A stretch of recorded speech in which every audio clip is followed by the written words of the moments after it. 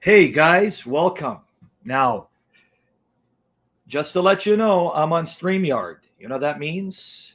StreamYard takes about 15 seconds, 20 seconds before you hear me say what I already said. So I'll say something and then you'll hear it about 15, 20 seconds later. So I'm actually on my YouTube channel watching with you the live stream, and waiting to help me is Adam Seeker. So the reason why I decided to do StreamYard is because Adam Seeker, this blessing from the Lord Jesus Christ, someone I give a hard time to, he'll be able to help me share with you the images. So not only will you hear it, you'll see. We'll open up a page and you're going to see and hear, but we have a lot to cover, but I need to put things in perspective again. And by the way, congratulations to our sister Chloe Wake. She was on Disciples of Yahweh and Christ channel. Please go to that YouTube channel, Disciples of Yahweh and Christ. Do subscribe to that channel. Do support them. They are precious brothers in the Lord Jesus Christ. We need to get them more viewers, more subscribers. And I've also been told great things about Ben Beal's Corner. People have been saying some great things about him. They say he's a young Catholic apologist and he knows his stuff and he's passionate and he's willing to debate the truth of his faith. So I've heard good things and I want to bring him on. So do subscribe to Ben Beal's channel as well. But our sister Chloe Wake was there. Why is he going to be here? I don't get it. Smoky Saint, why is he here? I don't get it. Is there something happening? Our sister Chloe Wake was there talking about the rights of the unborn child, fighting for the rights for unborn children to live, because from the biblical perspective, the God of the Bible is the God of creation who determines when life begins. The biblical perspective, life begins at conception. That human that's growing in the womb is a human life with value and dignity, and only God has the right, to take that life away, not human beings. So abortion is murder. Abortion is murder. Let me say it again. It is murder. And this nation has a lot of innocent blood on her hands that they will answer to the living God, and God will call them into judgment because of that. So we need to support these ministries. And this young sister, she's only 20, who has such love for Jesus. Hold on, this guy. John, you know I'm on a live stream, right, John? I can't do it on a live stream right now, John. John, I'm going to cancel my live stream because you're more important, sir. Okay, I'm going to take a picture and send it to you, John. All right, bye. Sorry. Sorry, guys. This is life. This is what happens when you go live. But I want you to just say, time to say goodbye. Barnamino.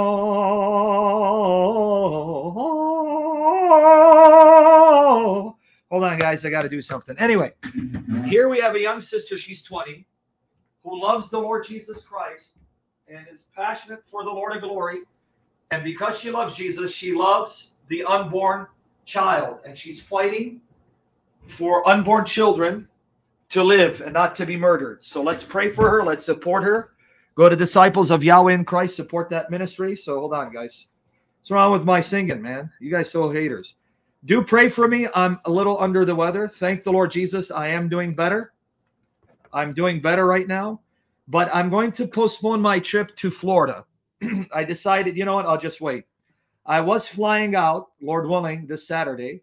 And I was going to be there to the 8th. But I've decided I'm not going to fly out this weekend.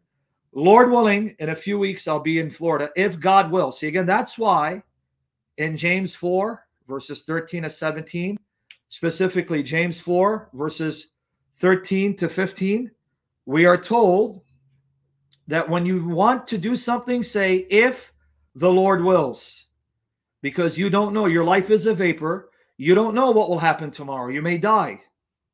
If the Lord wills. So again, I'm going to postpone it. So Lord willing, I'll be there some other time if the Lord Jesus wills. But with that said, we have a lot to discuss. Sadly, my brothers and sisters in Christ, they mean well, but they're not helping me. What do I mean? We're going to pray in a minute. We got a lot to discuss again. So do me a favor, take a moment to invite people. Share the link on your social media pages. Make this session go viral for the glory of Christ.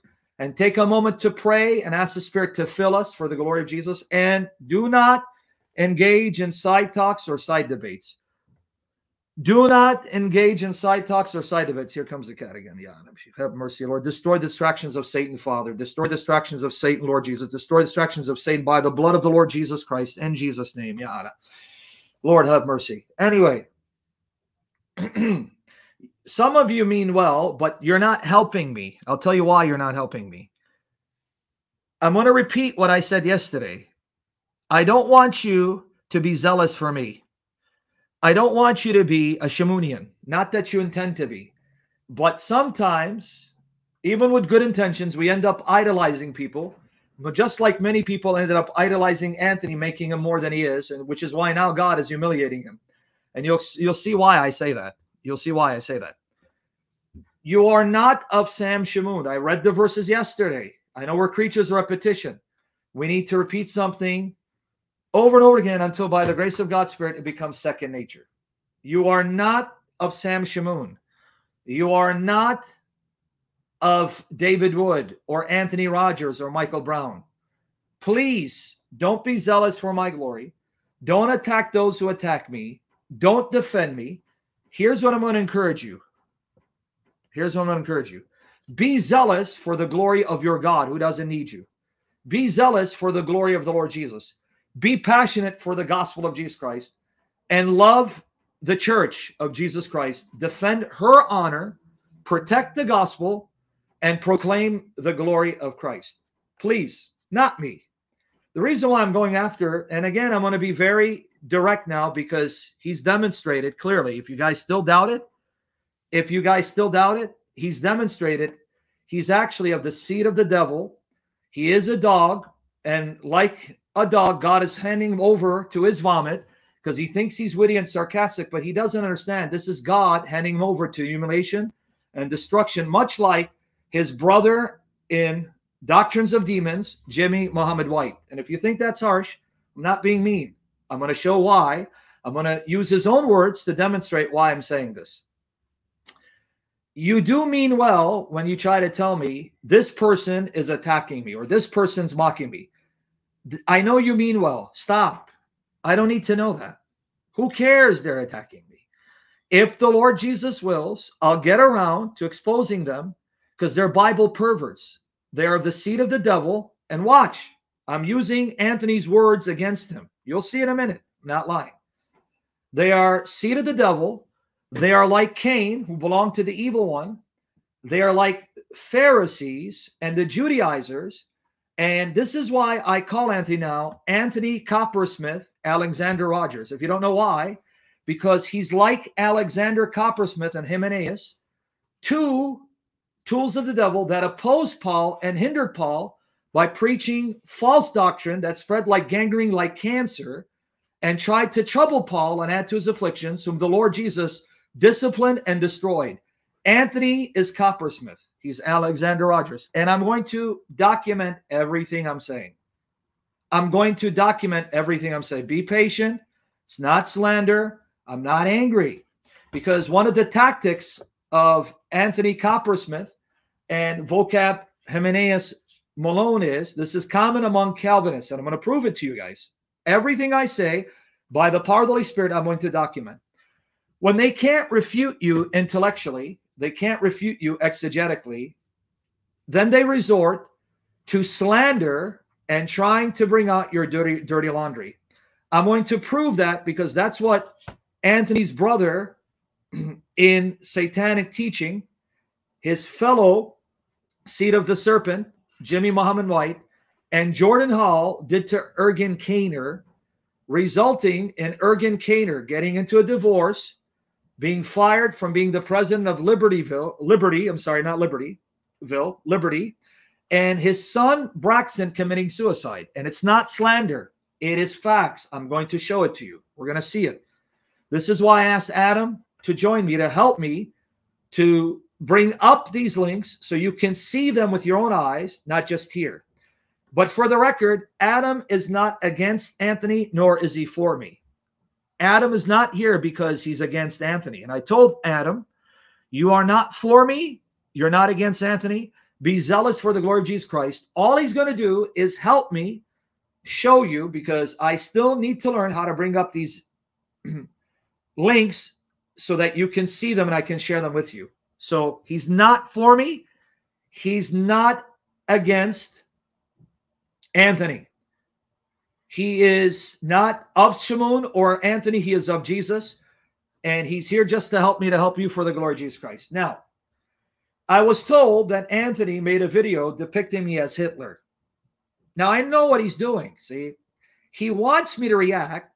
He wants me to say something, and I am, but graciously by the power of the Holy Spirit, so that he can then go around saying, see, Sam is not well. He's a misfit, like his brother in arms, Hymenaeus Malone, of the seed of the serpent of the devil, did. So they don't deal with the arguments, because Anthony got humiliated. Anthony got humiliated. William exposed him for quoting a fraudulent statement falsely attributed to Jerome by his spiritual daddies, the reformers, when it was actually a statement by Pelagius. Then he got further disgraced and humiliated when Perry Robinson, this Orthodox beast who's coming back again, he's coming back, Lord willing, January 1st. He's coming back to again put Anthony Rogers in his place. Now, Perry Robinson and William used to be Calvinists. They were reformed. Thank the Lord Jesus, they saw why tulip is a doctrine of Satan from the pit of hell. Thank the Lord Jesus, they left. And now they're following apostolic traditions. That doesn't mean they're in communion, but still, at least they recognize their churches do go back to the apostles. They're a schism, but they do go back to the apostles, unlike Anthony Rogers' spiritual daddies.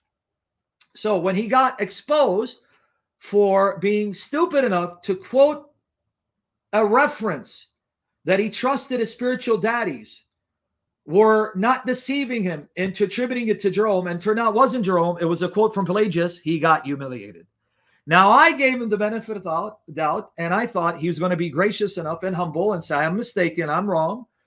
Lord, forgive me, I won't make that mistake. But because he claims to see, like his spiritual fathers, the Pharisees, his sin remains, and God is now humiliating him. Like a dog, God is handing him over to his vomit and filth, and he's allowing us, and I pray I'm one of his servants, to then muzzle him and humiliate him. And it's going to get worse for Anthony.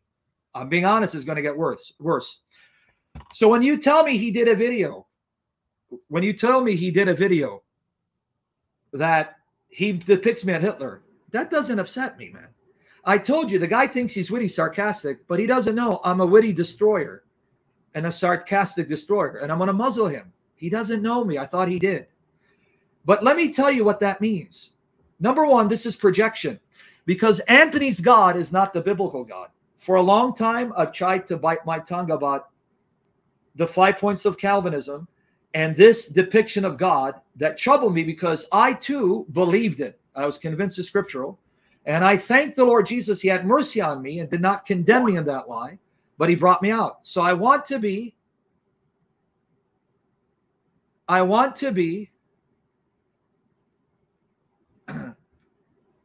don't know what's going on here. Let me just see. Brother, I have nothing scheduled with you today, so I have no idea what you're talking about. Muzzle you and all that. I have no idea, Smokey. Why you? I have no idea. You're confusing the heck out of me. Anyway, I don't know. I want you to understand why I was hesitant to call it for what it is, because I too believed it and I thought it was biblical, but God in his mercy was patient with me and brought me out.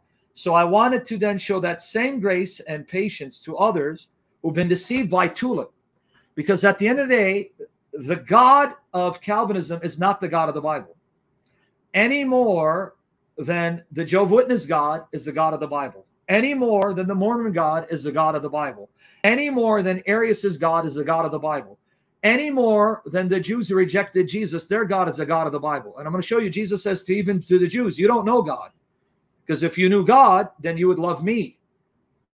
right? But you do not know God, and he's not your father. He says, you are of your father, the devil. I'm mentioning that as it's ironic. He uses Hitler when his God is a glorified Hitler. What do I mean? I'm not being harsh. This is what we call projection and a Freudian slip on his part, because his God is a glorified Hitler. He's Hitler on an infinite level. Let me explain to you again how he insulted every one of you guys. I want you to understand how he insulted every one of you guys. If you are a Catholic, Orthodox, Coptic, Assyrian Church, he just likened you to Nazis. I don't know if you understand what he's doing. God is exposing his heart, and because of this, he's being used of the devil to slander brethren. And what God does with the evil of the devil and his instruments, he takes what the devil and his instruments like Anthony Coppersmith intend, and he uses it for a greater good. He's now forcing the Orthodox to rise. He's now forcing the Catholics to rise, and the Coptics and the Assyrian Church to rise and come together to defend the honor of these apostolic churches. Orthodox Shahada just took a clip of Perry Robinson, which I'm going to be uploading and I'm going to be playing, to muzzle him, because you know what he's saying? Guys, let me tell you, I'm not trying to instigate. I want you to understand. Yes, it is a damnable heresy, tulip. But that doesn't mean everyone who embraces it is damned, because many do so in ignorance and with good motives, and God has mercy on them.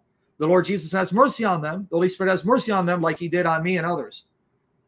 Okay, I want you to know what he means by that. You understand what he means? He's saying we are worse than Hitler and the Nazis. Because why? Hitler murdered, they say, 6 million Jews and 7 million others and gassed them. Okay. But Hitler only destroyed their bodies. He couldn't destroy their souls. By likening me to Hitler, and all of you who believe like me, he's saying we are worse than Hitler, we're worse than Nazis, because we are responsible for murdering millions to hell, destroying them spiritually. You understand the slander? You understand his real view about you guys? Pray I keep it off in Jesus' name. Ryan, ask the Holy Spirit to give me perfect self-control, to keep the weight off and not gain the weight, and keep exercising until the Lord takes me home in Jesus' name. You understand what that video exposed him for really feeling? And who do you think is allowing this dog to bark? Like a dog, the true God is handing him over. The true God is handing him over.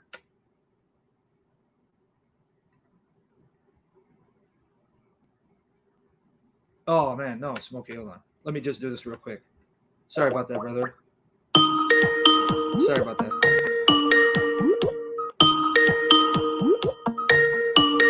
Pick up Smokey real quick, brother. I want to show you that. That's a troll, bro.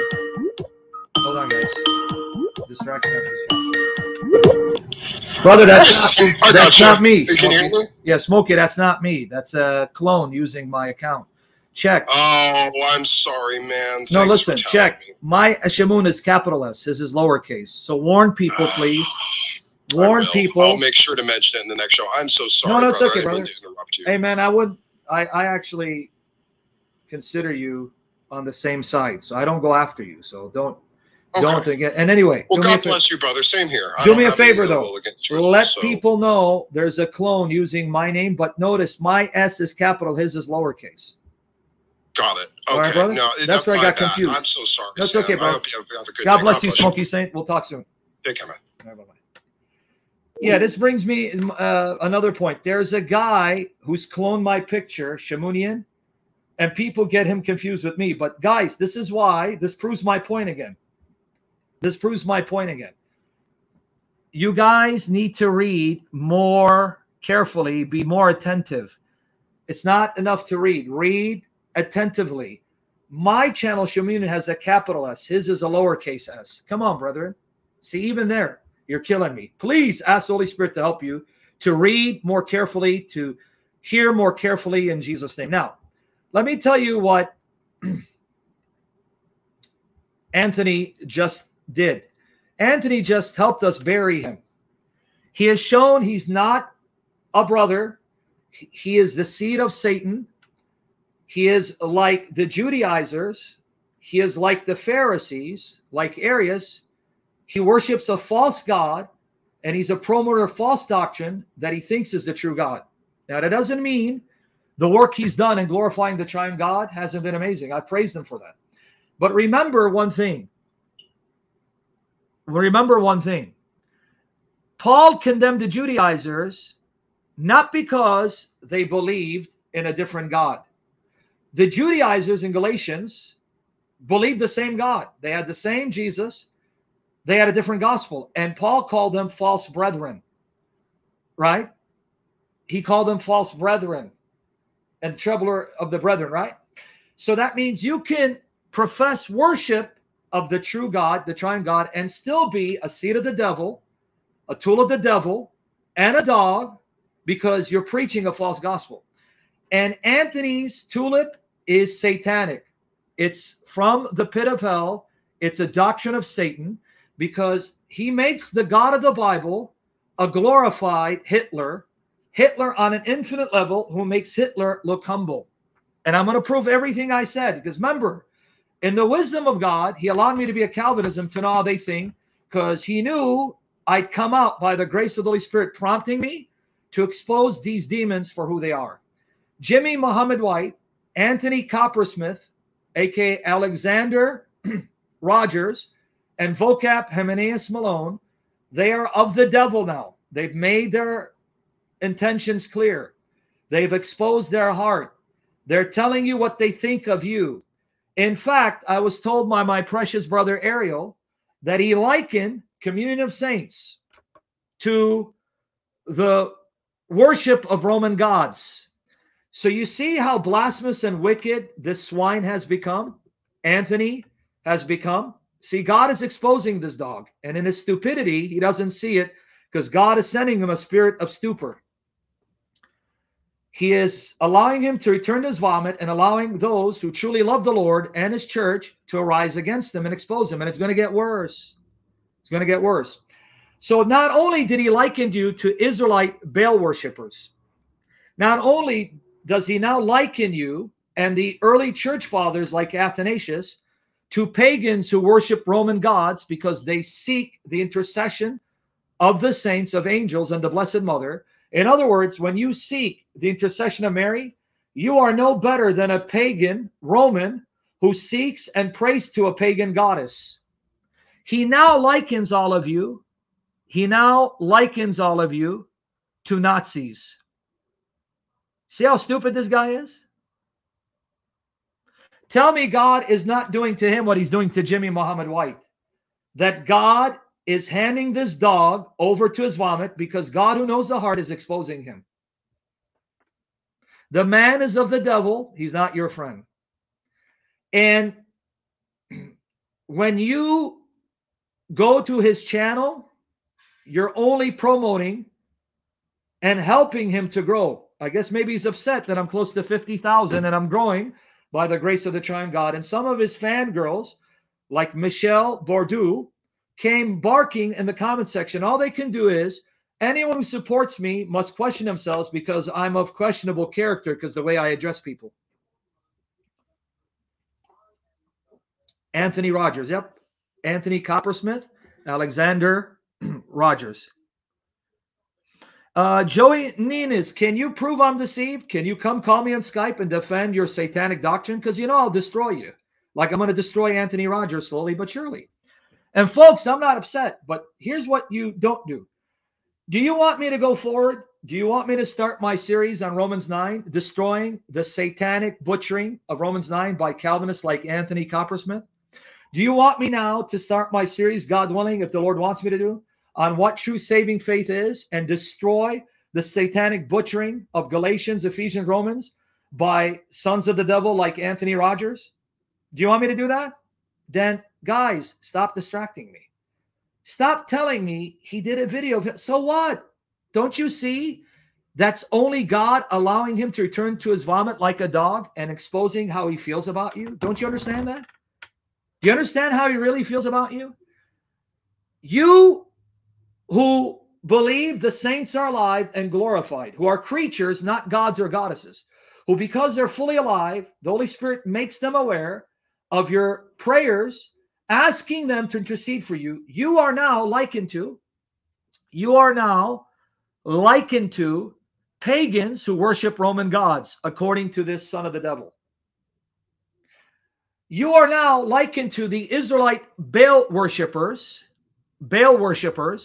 because you're not that remnant of 7,000 that God spared from bowing the knee to Baal.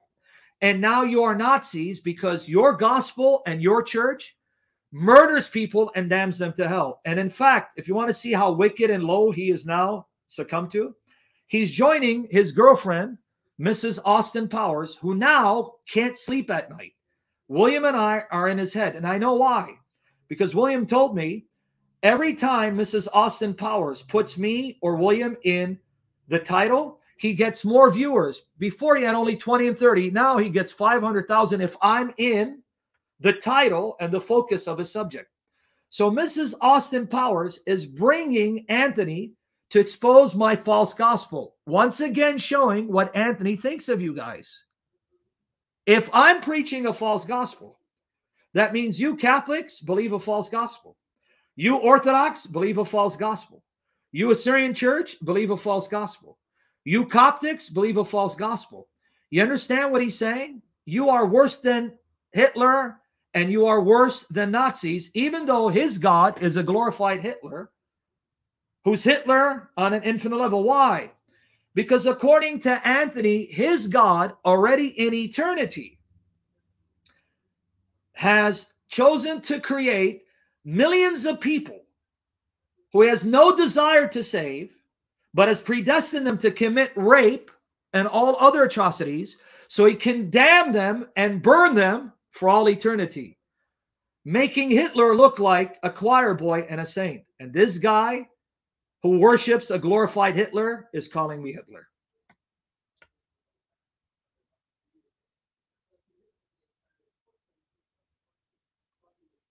You get it now? Isn't that ironic? This is why I say I'm going to cut him down and I'm going to use his wit and sarcasm to bury him like the Lord is now burying him. And like a dog, he's returning to his vomit. You get it now? You get it? Isn't it ironic? This is what we call projection. This is what we call a Freudian slip. Because his God is a glorified Hitler. He can't now blame his God for predestining me to be his enemy to destroy Tulip, because everything's predestined, right? According to Calvinism, consistent Calvinism, I was predestined to leave Calvinism and humiliate Anthony like a dog. That's predestined. So he calls me Hitler, but his God is a glorified Hitler because his God is not the God of the Bible. He's not. Now, thank the triune God, not all Calvinists are filthy like Anthony or Jimmy Muhammad White or like Jimenez Malone. He is salty and angry that he got humiliated. Now, by the way, this is not slander because he came on my Skype. Remember 2 weeks ago, he Skyped me to say, it's not personal. That's what he said, right? It's not personal, this bantering. And to prove to you it's not personal, now watch how God humiliates these dogs. Listen to this, guys. If it's not, he said it's not personal, and this is just bantering. Okay, if it's not personal, you're now liking me to Hitler, which is actually your God, the God you worship, who's not the God of the Bible. Thank the Lord. The Caners are right. Your God is no different, no better than Allah of Sunni Islam. And he's not the God of the Bible. Thank the Lord. The true God is nothing like your God, even though you claim he's triune. That's the only thing you have. He's a glorified Hitler. But what does it say to you when he called and said, just to show that we're still friends, that when he needed help because his daughter was stuck in the airport, it's there. I'm not slandering him. He said it online. I wouldn't have mentioned it. He called me to make sure she was safe if she needed help. Do you remember that? Do you remember that? He said it. I got it recorded. About 2 weeks ago, he called on my Skype. You listen. What does it say about him? What does it say about Anthony Coppersmith, who, like Cain is of the evil one, that he would entrust his daughter to Hitler. You see how he's embarrassing himself. You see how stupid he looks, how demonic he looks, that God is handing this dog over to his vomit, because the more he attacks, the more he humiliates himself. So you're telling me you entrusted your daughter to a Hitler? Oh, yeah, that shows how discerning you are. Because if I thought you're a Hitler and I thought you're not a brother, the last thing I would do is reach out to you to make sure my daughters are safe. I'd keep them far the hell away from you. But you see, he's only exposing his venom, his hate, because he's been humiliated. And his false gospel is being destroyed. And thanks to his barking, now the Orthodox are rising, the Catholics are rising, all the apostolic churches are rising, and a lot of Protestants are rising against him, and they're seeing how wicked and evil these hyper-Calvinists, these high Calvinists are, because they think they're part of the elite, even though they don't have absolute assurance of salvation. And the more they bark, the more the Lord allows us to muzzle them and feed them their own vomit, like this dog. Okay? Now, let me document everything I've said. Let me document everything I've said. Are we ready? So keep that in mind. In the name of the Father, and of the Son, and of the Holy Spirit. Our Father, who art in heaven, hallowed be thy name. Thy kingdom come, thy will be done, on earth as it is in heaven. Give us this day our daily bread. And forgive us our trespasses, as we forgive those who trespass against us. And lead us not into temptation, but deliver us from evil. For thine is the kingdom, and the power, and the glory, both now and forever, unto ages of ages, in the name of the Father, and of the Son, and of the Holy Spirit. In Jesus' name, Holy Spirit, bless the internet connection, the visual and sound qualities, perfect my ability to recall the facts of Scripture, and all the facts necessary, interpret them correctly. Bless Adam and I to glorify Jesus, and empower us to muzzle blasphemers, dogs who pretend to be your servants, but only blaspheme the true God, pervert his gospel, and slander the household of God. Use us to silence them and keep exposing them, these modern Alexander Coppersmiths, for the glory of Jesus, and save us from becoming like that. Save us from falling into scandals. Save us from our own sinfulness and from Satan. Save us from our flesh. Control our mouths and our tongues to never betray, deny, or blaspheme the Lord Jesus. We entrust our lives to you. We love you. We worship you. We depend on you, Holy Spirit, for the glory of Jesus.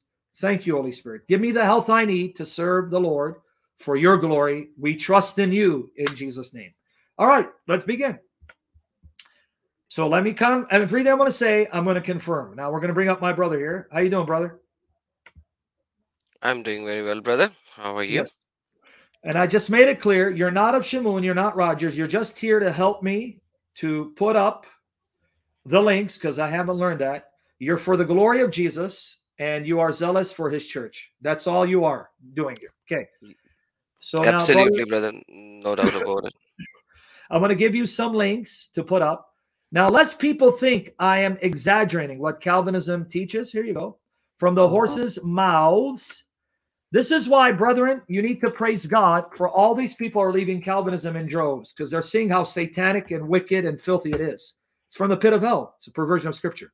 Leighton Flowers, whom Calvinists hate, used to be a 5-point Calvinist. Perry Robinson used to be a 5-point Calvinist. Louise Dizone, this young man, up-and-coming Catholic scholar, used to be a 5-point Calvinist.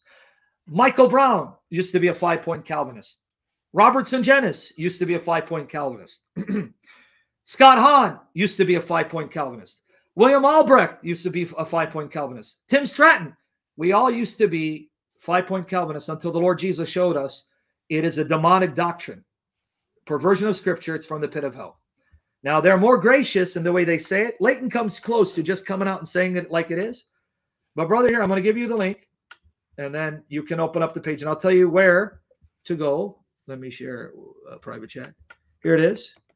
Support Leighton Flowers, Soteriology 101. Here's the link. Now, he's going to bring it up for us. If you want to mute yourself, that's fine. Give me a sec. All right. And I'll tell you where to go.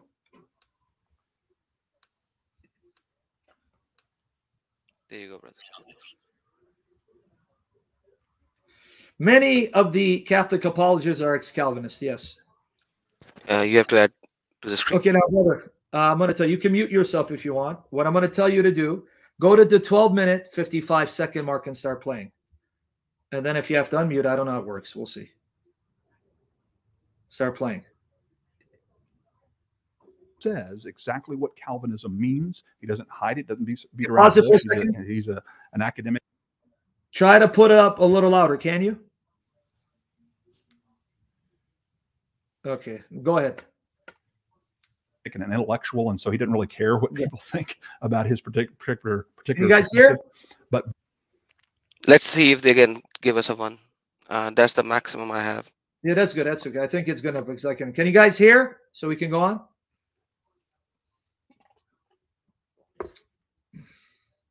Yes, go ahead. Play it now. Don't stop. Go ahead. very few, John the Piper MacArthur types would ever get up in a pulpit and say what you're about to hear.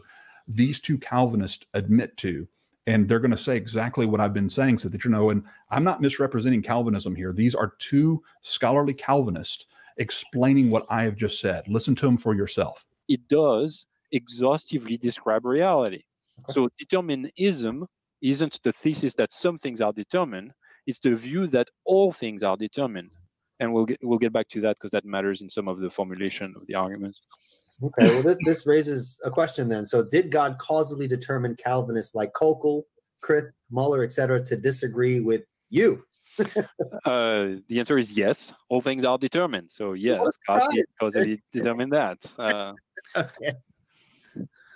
Okay, and it also raises another question.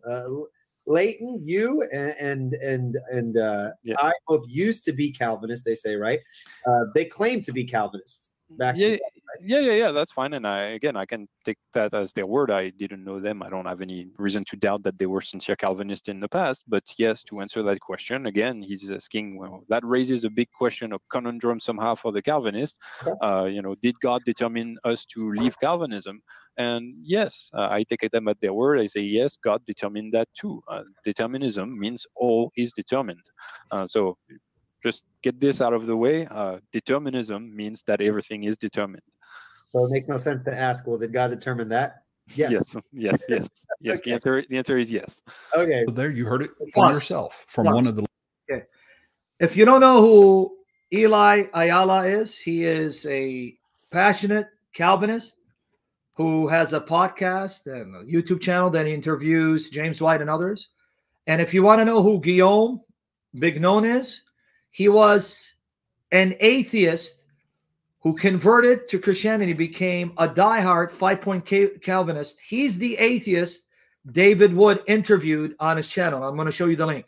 He wrote a book defending Calvinism, and Calvinists praise him as being one of the most knowledgeable Calvinists, that he's considered a top-rate philosopher, theologian, and apologist. Do you hear what he said? True Calvinists believe. So Anthony Coppersmith, this satanic tool, believes what you just heard. Brother, rewind it again to 12:55. Let's play it one more time slowly. And I put the links for you guys in the comment section. Play it again. So I want you to hear it again a second time. And he's an academic and an intellectual, and so he didn't really care what people think about his particular perspective. But very few, John the Piper MacArthur types would ever get up in a pulpit and say what you're about to hear. These two Calvinists admit to, and they're going to say exactly what I've been saying, so that and I'm not misrepresenting Calvinism here. These are two scholarly Calvinists explaining what I have just said. Listen to them for yourself. It does exhaustively describe reality. So determinism isn't the thesis that some things are determined. It's the view that all things are determined. And we'll get back to that because that matters in some of the formulation of the arguments. Okay, well, this raises a question then. So did God causally determine Calvinists like Kokel, Chris, Muller, etc., to disagree with you? The answer is yes. All things are determined. So yes, God did causally determine that. Okay. Okay, and it also raises another question. Leighton, you and I both used to be Calvinists, they say, right? They claim to be Calvinists back. Yeah, that's fine. And I can take that as their word. I didn't know them. I don't have any reason to doubt that they were sincere Calvinists in the past. But yes, to answer that question again, he's asking, well, that raises a big question, a conundrum somehow for the Calvinist. Did God determine us to leave Calvinism? And yes, I take them at their word. I say, yes, God determined that too. Determinism means all is determined. So just get this out of the way. Determinism means that everything is determined. So it makes no sense to ask, well, did God determine that? Yes. Yes. Okay. The answer is yes. Okay. So there, you heard it Pause for it. yourself. Pause it. Now, did you hear? And if you want to know who he is, here, brother, I posted the link. Here's the link to David Wood's channel. We're going to come back to this clip. Show it to them, brother. Here it is. Thank you, brother. You are a blessing. You're helping me to help them. Let me, here it is. Bring this one up, this link up. Hear what he said? He said, in Calvinism, they believe the Bible teaches everything is predetermined. So Leighton Flowers leaving Calvinism, was that predetermined? Yes. Sam Shamoun leaving Calvinism and treating Anthony as a satanic dog, was that predetermined? Yes. All of this is predetermined? Yes. So wait, you're telling me, there he goes. You don't need to play it. There he goes. Acts 17 Apologetics. I just gave you the link. There is a young looking David, less hideously ugly than now. And there he is. That's the man that you just heard. That's him. Guillaume Bignon, an atheist who became a Christian, who sadly promotes Calvinism. Okay? Sadly, yeah, United Victory. I played James White yesterday saying that even rape is predetermined by God. Yeah, United Victory. Go watch yesterday's session. I played the clip where James White in a debate says, yes, that even the rape of a child is predetermined by God. Yes. Okay. So let me explain what this means. Isn't it ironic? Anthony Coppersmith calls me Hitler when, according to him, his God created Hitler, predetermined Hitler to murder, what is it, 13 million folks, to gas them? Isn't it ironic, this hypocrite, this seed of Satan, who belongs to Cain, who like Cain belongs to the evil one, would have the audacity to compare me to Hitler in a way as trying to discredit me, when according to him, it's his God, who's not the true God. Again, let me be clear. It's not the true God of the Bible. It's a perversion of Scripture, just like Jehovah's Witnesses pervert Scripture and Mormons do and others, like Arians did, like the Judaizers did, thinking they're worshiping the same God. But according to him, his God created Hitler. His God predetermined Hitler would gas 6 million Jews and 7 million others, murder them, because his God wanted a Hitler to exist and Nazis to exist so they can do these atrocities, so then his God could then gas Hitler forever to show how powerful he is. See why I say, like a dog, God is handing Anthony over to his vomit? Because in his arrogance, he doesn't know when to shut up, so we're going to have to muzzle him and shut him up by the power of the Holy Spirit, whom he thinks he serves. You see what I mean now? So that's why I'm not upset. He thinks I'm upset. He doesn't understand. I'm feeling sorry for him, because I used to think he was a brother and he was smarter than that. But you heard it, right? This is consistent Calvinism. You heard what Guillaume said. Yes, let's get this out of the way. Yes, in Calvinism, determinism, which is what we believe, everything's determined. So Sam Shamoun was determined to leave Calvinism. Leighton Flowers was determined to leave Calvinism. Tim Stratton was determined to leave Calvinism. Michael Laughlin was determined to leave Protestantism. Someone said he may have been a Reformed Christian. God determined for all these people, Perry Robinson, Father Josiah Trenham, all of us to leave Calvinism. So why are you condemning us? After all, according to your perversion of Romans 9, you Bible butcher, who can resist God's will? Why does he find fault? Who are you, man, to question God? So who are you, you son of the devil, to question God for predetermining me to become a Hitler in your eyes? Your God predetermined me to do this. So who are you to question God? Are you saying God made a mistake, that he predetermined me to be a spiritual Hitler, to damn people? Your God predestined me. I have no choice, you son of the devil. You see how stupid he looks now? You see how embarrassing it's becoming for Anthony Coppersmith. You understand how embarrassing it is? He thinks he's funny and witty, and his fanboys that worship at his feet, they're going to encourage him, only to his humiliation. Okay? Francisco, I'm actually excited because I'm bearing demons and their demonic doctrines. Are you also a son of the devil who believes in tulip? Come so I can bury you, because it'll be predetermined for me to bury you. So don't be upset. And wasn't it predetermined for me to be emotional according to your system? Thank the Lord. He saved me from the system. Thank you, Lord Jesus. Now, brother, let's go back to the clip again with Leighton. Let's go back. This is what Anthony believes. Now bring it up, and I'm going to tell you where to play from. We played this yesterday, but now you're going to see the visual. Seeing the visual is going to break your heart even more. Start playing from the 17-minute, 25-second mark. 17-minute, 25-second mark, and play. Just doesn't work when you truly lay out determinism, compatibilistic determinism as it is fatalistic, and it leads many people astray. It leads many people to abandoning the faith, and it can be very dangerous. We've played this clip several times before on the broadcast, but before you listen on to John Piper's answer, this is why I want you to understand the significance of this topic and the significance of what Calvinism can lead. I'm not trying to say every Calvinist is going to go the way that this particular gentleman went. I'm just saying that there's a danger of it, and you'll hear why he gives the philosophical and reasons, his own emotional reasons for rejecting, and he even gives Calvinism as his excuse.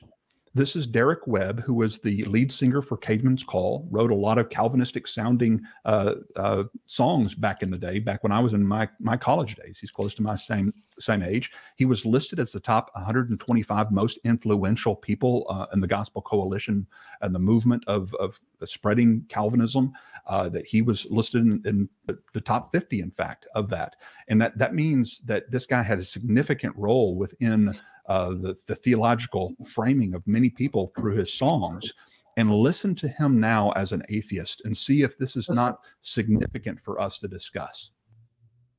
And with my Christian friends who try to convince me of this, I say, listen, like, I don't know why you're trying to persuade me. Because your own Bible says it's a gift. That it's a gift. It's the work of the Spirit, start to finish. It's a removing of a heart of stone and replacing with a heart of flesh. That is not something you can do for me. Yeah.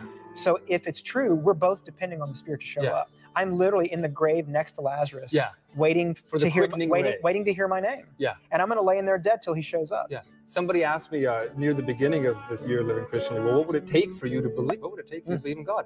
That's easy. God would have to give me faith because I can't reach out and grab it. What it would take is a miracle. It would take a miracle. Yeah, it would. Like, what does it take for a dead man to come come 6 feet out of the ground? It takes someone to dig him out, to open the box and revive him. Breathe into his nostrils. And the Bible makes it very clear that there is nothing less spiritual than that going on in salvation. Absolute new life. New life, from death to life. Yeah.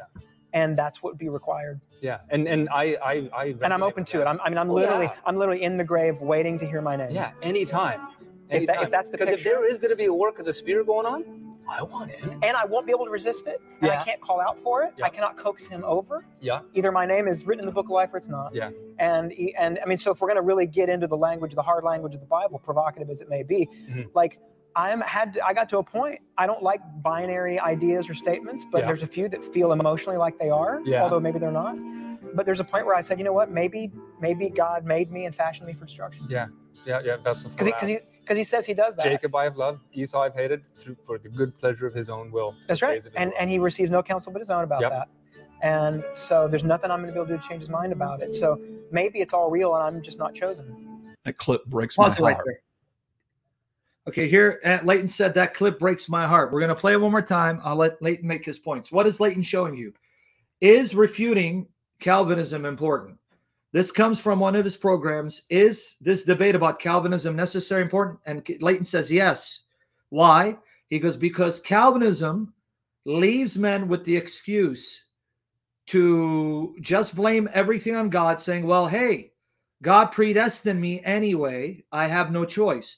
And he's saying Calvinism, in not so many words, is a cancer. It's gangrene. It's like the gangrene, the cancer of Alexander Coppersmith and Hymenaeus, the fathers of Anthony Rogers. And what do you do with cancer gangrene? You need to cut it. You need to destroy it. You need to kill it before it poisons the whole body. Why is it a gangrene? Because you see, Derek Webb was a consistent Calvinist. He was a singer of one of the leading Christian bands that were Calvinists. And I showed it yesterday, and I'm going to bring it up again. I'm going to show it to you again. On the Gospel Coalition webpage, he is number 49 among the 125 most influential Christians on the gospel-centered movement. He's put there as being one of the most influential, number 49. Let me show it to you. I did this yesterday, but this is why I decided to use StreamYard. The benefit of StreamYard is you can see the images. So here it is. Gospel Coalition. Let me give it to you. 125 most influential. So let's do this. Let's go here. Let's do the search engine. Let me go there. Let me just get it for you guys. Here he goes. 125 top influencers. And he's going to bring it up for you. Here, let me get it for you so you don't lie. And all the links were in yesterday's session. So do you see what God is doing, Anthony? He's handing Anthony over to his vomit and then using us to expose him for the glory of Jesus and why you need to stay away from him until he repents. Now, I'm not Anthony. I don't believe God predestines people to hell. So I do believe if he doesn't resist the Spirit, he has a chance to repent. But according to his system, he's predestined, right? I'm predestined. So I'm predestined to humiliate him. He's predestined to be a stupid fool, and I'm predestined to hand him over to his vomit by the power of the Holy Spirit, according to his system, right? Here's the link. Open it up, brother. Am I lying? Am I slandering? Or I'm giving you facts from the horse's mouth? Who is Derek Webb? Let's see who Derek Webb is when he brings it up. I just gave you the link in the comment section, folks. Who's Derek Webb? You see it says the top 125 influences on the gospel-centered movement. Here, you even have Jimmy Muhammad White listed. Now go to number 49, brother. Number 49. Keep going. Scroll, scroll. Okay. Who is Derek Webb? Do you see it? That's the man you just heard who became an atheist. That's the lead singer of Caedmon's Call. That's the man who sang a song, Prove Me Wrong. Sometimes I feel maybe I'm not chosen. You harden my heart like Pharaoh. He is among the 125 most influential Christians on the gospel-centered movement. He's still listed there, even though he's an atheist. Since at least 2017, I believe, he's number 49. See it? That's who you just heard. Now, brother, go back. Play it from where he starts, Derek Webb, the interview, so we can hear him one more time. Okay?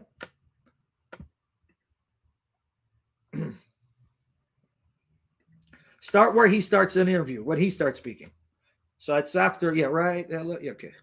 Right at the beginning of it, play it. The Bible says. Can you go a little bit before?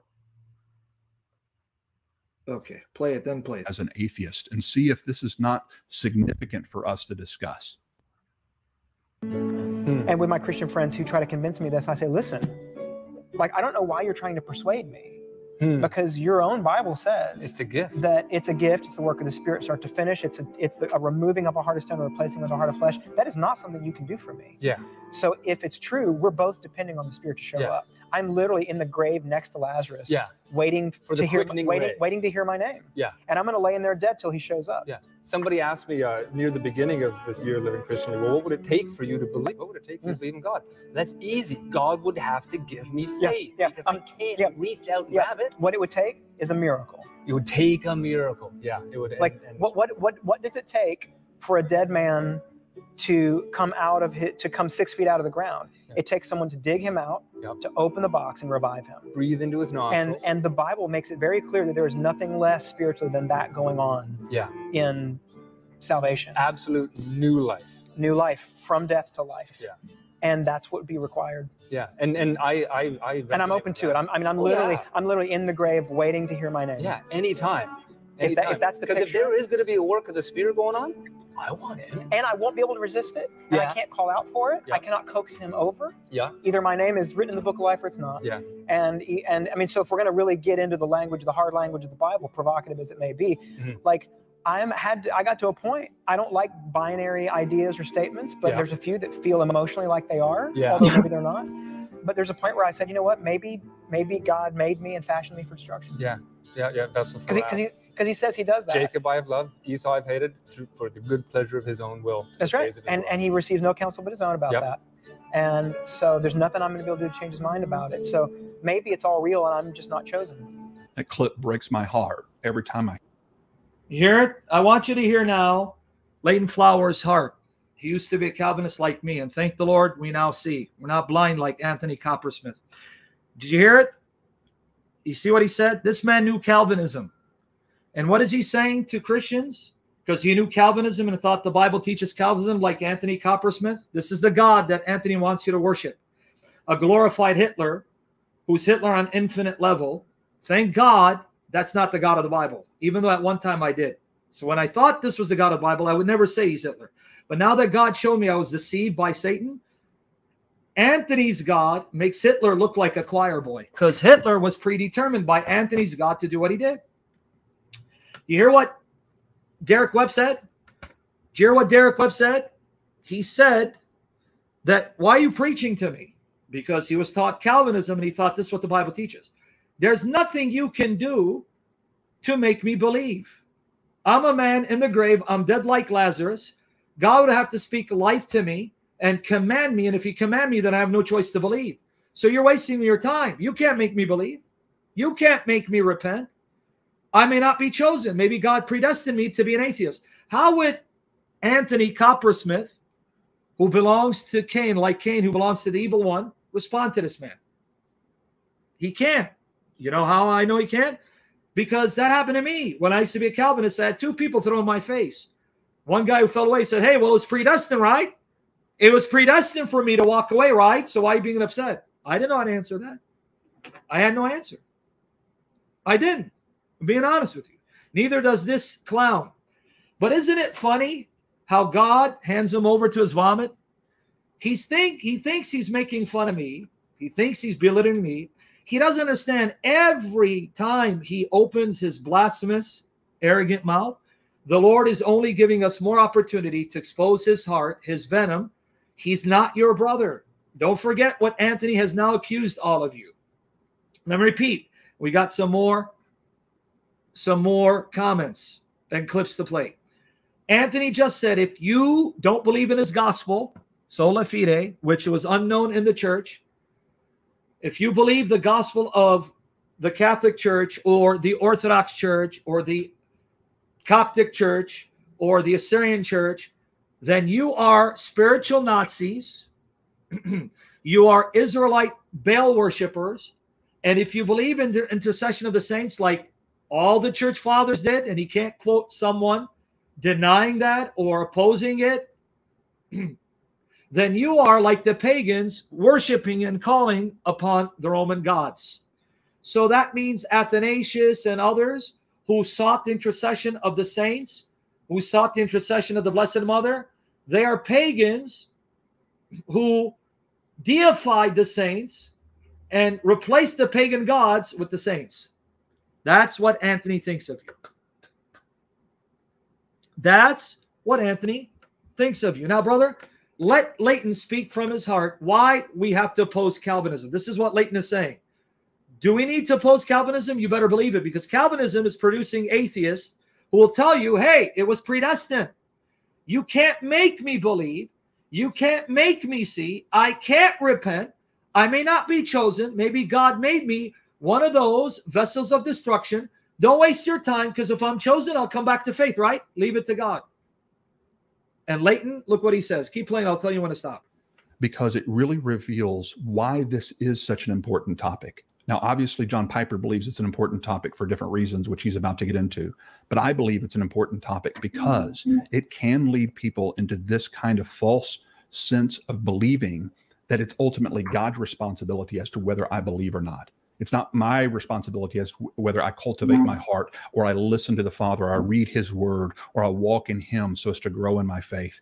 No, that's his responsibility. He's going to do it all. I'm just laying here by Lazarus, waiting for him to do it all for me.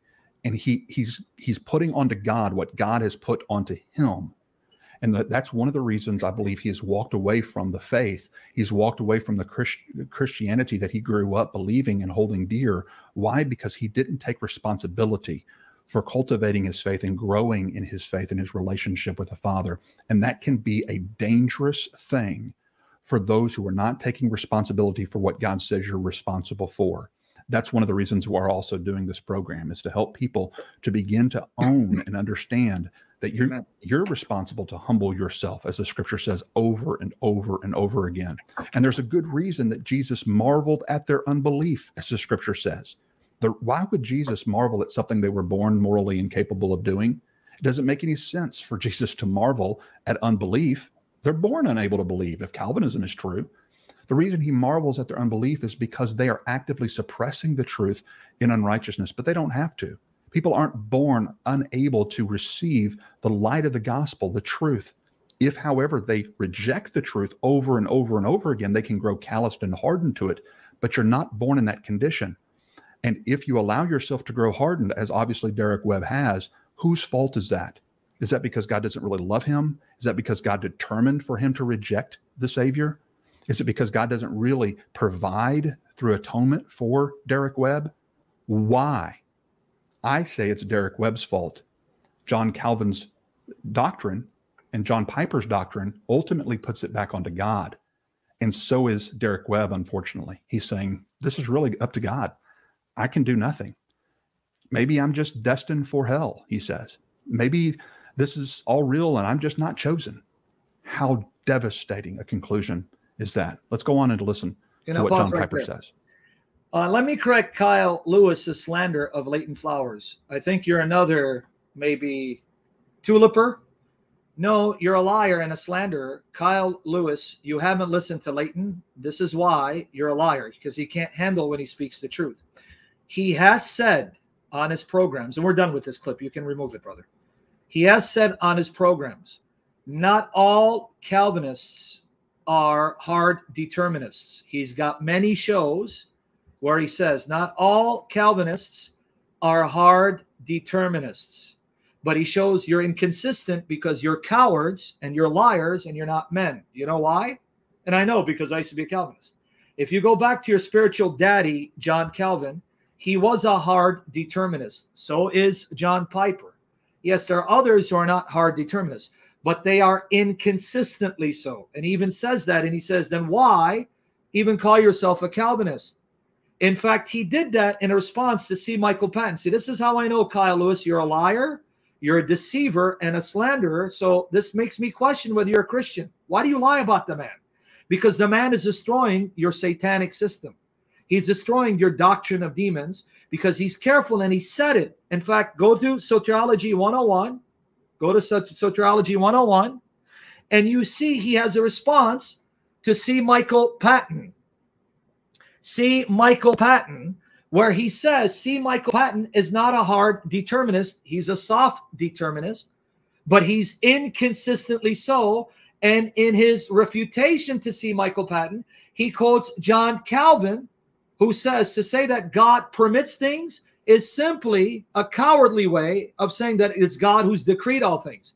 Now, I'm giving the gist of the citation. So, Kyle, you're a liar and you're a filth. And by the way, this was predestined. It was predestined for me to call you filth, you scum. So don't be upset. Don't be upset. Okay? So I'm just being consistent with your Calvinism. See what they do, brethren? This leads me to my other point. When you're destroying their doctrines of demons, their satanic perversion of Scripture that makes God into a glorified Hitler, they then attack you, then they insult you, bear false witness of you, in order to try to get people not to take you seriously, go to Soteriology 101. How many shows has Leighton Flowers done, even with Tim Stratton, where he acknowledges, yes, I know there are Calvinists who are not hard determinists, but they are inconsistent, because he goes to John Calvin to show that Calvin, from which you get the name of the system, Calvinism, was a hard determinist.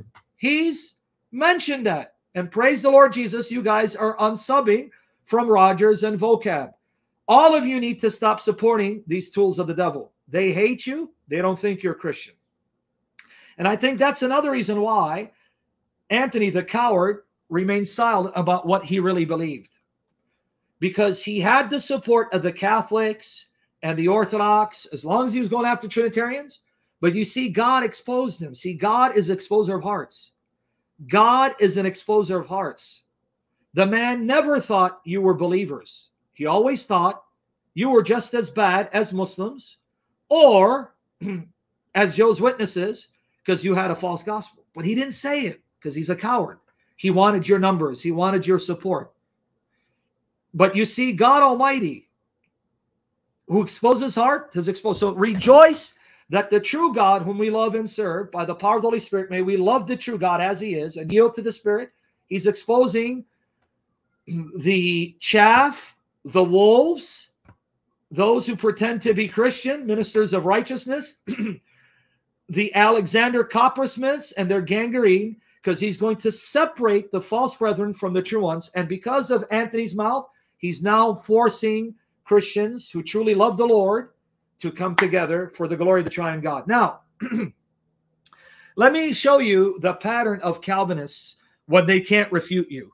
You saw it right here with Kyle, this dog. Okay?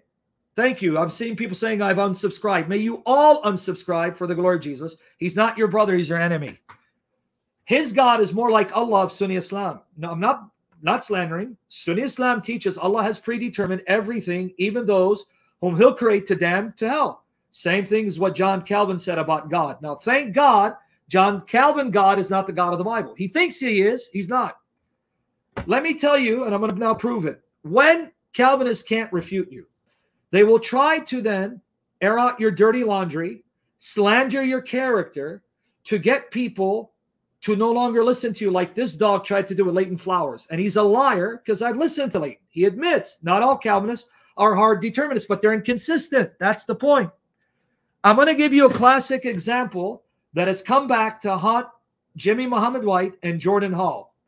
Jordan Hall is another Rabbi Calvinist who used to be best friends with Jimmy Muhammad White. Not long ago, you had Ergin Emir Caner, who were making the ranks in discussing Islam because they had a Turkish father and I believe a Swedish mother.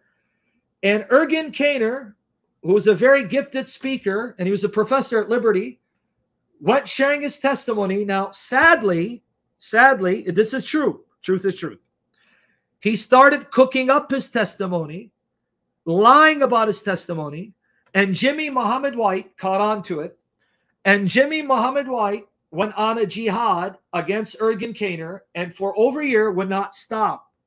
Now, the reason why Jimmy Muhammad White went after Ergin Caner, go back into the archives, you'll see. Ergin Caner and Emir Caner, who are libertarian, free will Baptists, who are trying to stop the spread of Reformed Baptism, Reformed Baptist theology, because in the Southern Baptist Convention, there was a debate arising because there are some Baptists who are becoming Reformed, like James White, and others who said, no, our heritage is we believe in free will. Ergin Caner opposed Reformed Baptist theology. He was against the 5 points of Calvinism. So was Emir Caner. Ergin Caner eventually became the president of Liberty, but he had to step down because of the scandal, fueled by Jimmy Muhammad White using materials of Muslims to slander Ergin Caner. Now, I admit, Ergin Caner needed to be held accountable, but he was. But Jimmy Muhammad White didn't stop. Do you know why? Because Ergin Emir Caner likened Jimmy Muhammad White's God to the Muslim God. He says, they said, basically, that the God you worship is no different than Allah. And Jimmy Muhammad White went ape and made it personal and went after him to the point that his buddy at that time, and now they've turned against each other.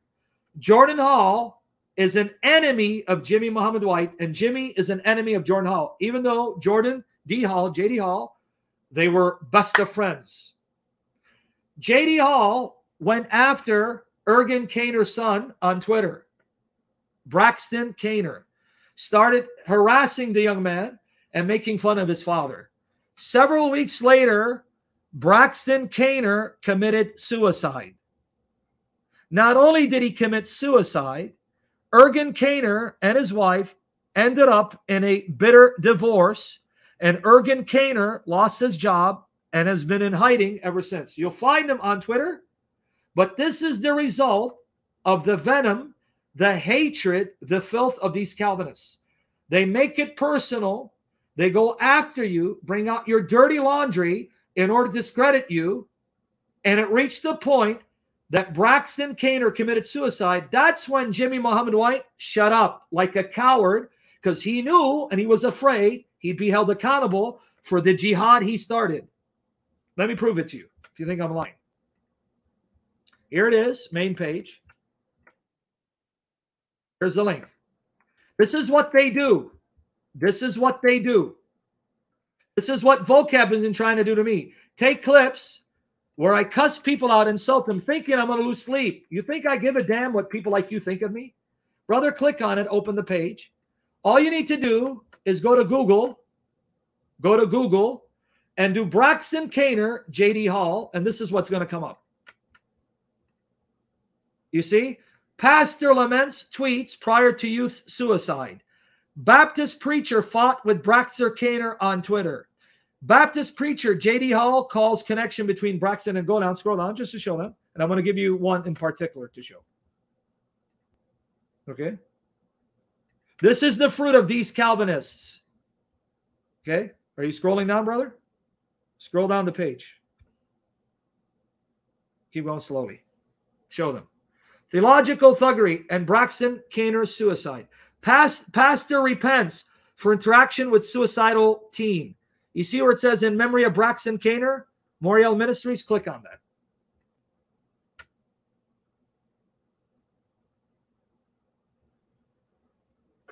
He did. He repented for the smear, but the damage was done, saying. And I'm not saying they caused anyone to commit suicide. But here's the thing.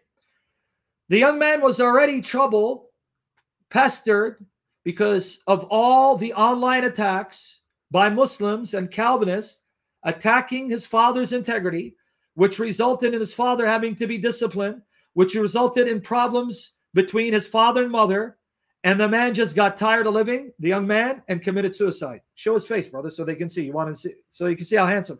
That right there, that oldest boy, you see how handsome he is? That handsome young man got tired and committed suicide. Ergen Kainer and his wife ended up in a bitter divorce. Now, again, I'm not saying J.D. Hall forced him to do it, but by persistently going after Ergen Kainer, going after his family, Jimmy Muhammad White's jihad and J.D. Hall's jihad witness, because they were friends, and the pressure that this young man must have seen at home, father and mother fighting, father being discredited, father being disciplined, and they wouldn't relent. Do you know when Jimmy Muhammad White stopped his crusade against Kainer? When the son committed suicide. That handsome young boy. Right there. See? So not only is Ergen discredited, you'll find him on Twitter. Reach out to Ergen and encourage him. Not only did he lose his wife, he only has one son, and his firstborn murdered himself. You got it? This is Anthony Coppersmith's group. This is the fruit of these hyper-Calvinists, these high Calvinists. If they can't refute you, they will attack you personally. Air out your dirty laundry to try to muzzle you. In other words, just like their God is like the Sunni Muslim God, their tactics is just like the tactics of Sunni Muslims. Slander, discredit you, and bring out your dirty laundry. Here it is. I'm not lying. You saw it with your own eyes. You'll even find Jimmy Muhammad's White sermons against Ergen Caner. Okay, we got it. You exposed his mistakes. Why didn't you let it go? Why didn't you leave it be? No, he would go after it. Every week on his dividing line, he had to say something. And I'm going to share a true story with you guys. True story. I met Emir Caner, that young man's uncle, Ergen Caner's brother, at Armitage Baptist Church in Chicago, Illinois. At that time, the pastor was Pastor Charles Lyons, and I have a dear brother named Dave Eccles who can confirm the story. Okay? Who can confirm the story. Dave Eccles has a ministry to Muslims, so he was asked to pick up Emir Caner from the airport. I can call Dave Eccles. You want me to call him? Let me see. Well, I got to ask him for permission if he... So you know I'm not lying. Let me ask him something. Hold on, let me see. Let me see. So you guys don't think I'm lying.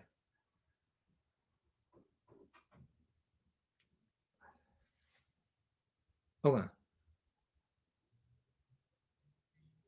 Hey, brother. I just want to say something. You remember years ago when you picked up Emir Caner from the airport? Yeah, I'm not mentioning you by name. I am on a live stream because people think I'm lying. They don't know who you are. I didn't say your name. Would you be able to say out loud, yes, I did pick up Ergen Caner from the airport? Yeah, I mean, they'll hear you, but I'm not giving your identity. I won't put you on speed, but I got to get your permission because I'm on live stream. Because some people think maybe I'm a liar and just name dropping. Okay, here, let me put you on speaker. The only thing is it needs some context. I guess you'll. Yeah, the context is that he was there in the Baptist church and you picked him up. Am I right? Yes, that's true. Yeah, that's exactly right. So, yeah, I picked him up. He spoke at Armitage Baptist Church that morning. I took him out for dinner, for lunch, and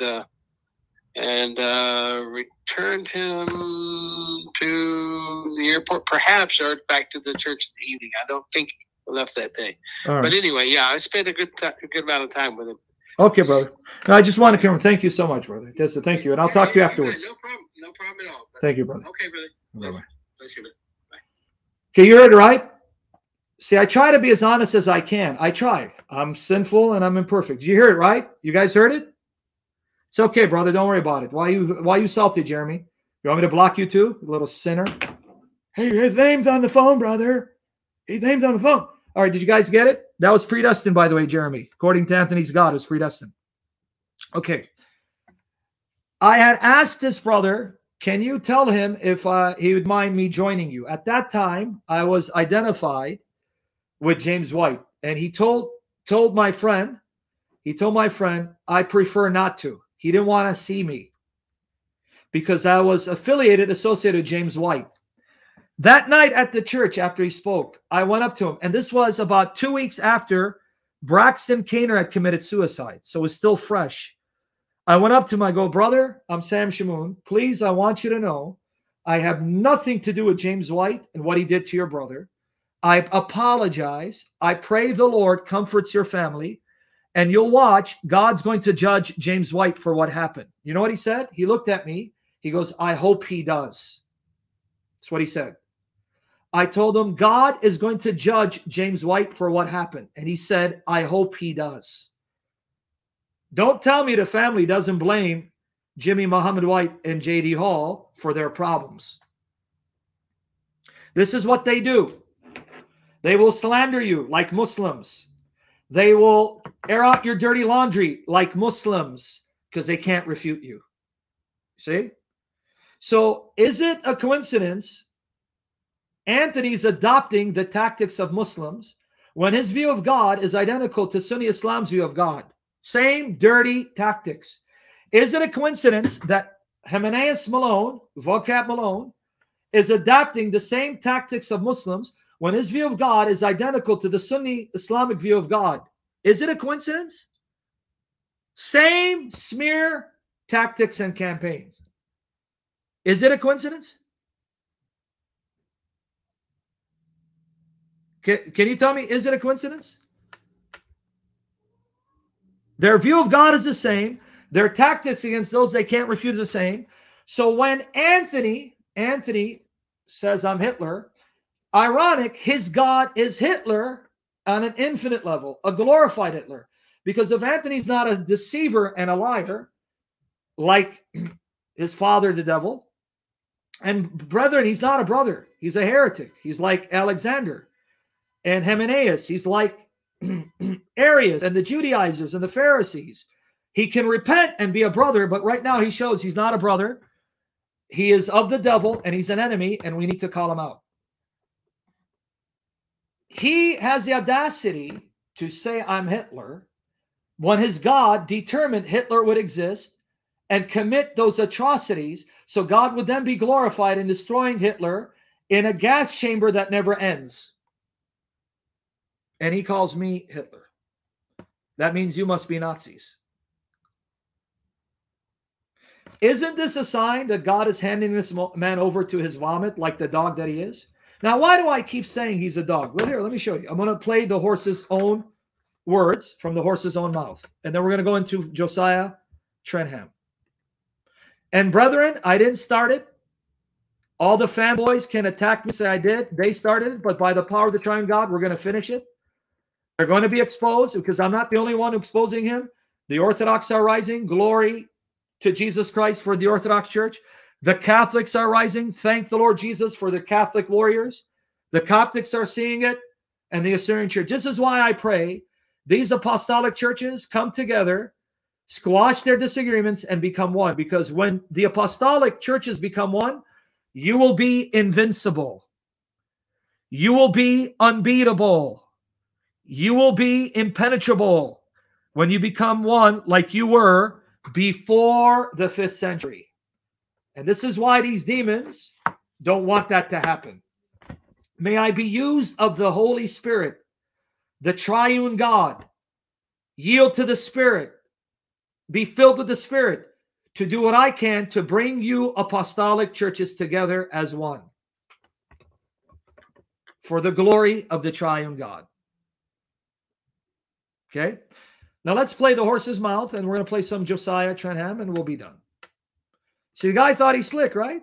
Yeah. Keep barking, my brother, as the Lord. When I say, you're a brother in humanity, but you're an enemy. Alexander, you're an enemy.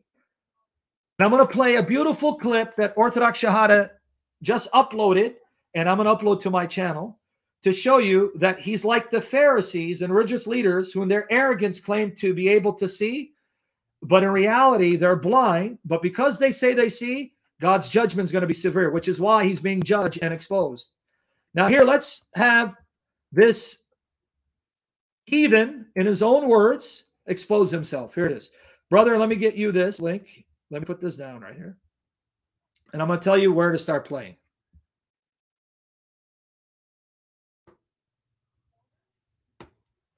Yep, exactly, Orthodox Shahada. Let me bring this clip up. Look what he said.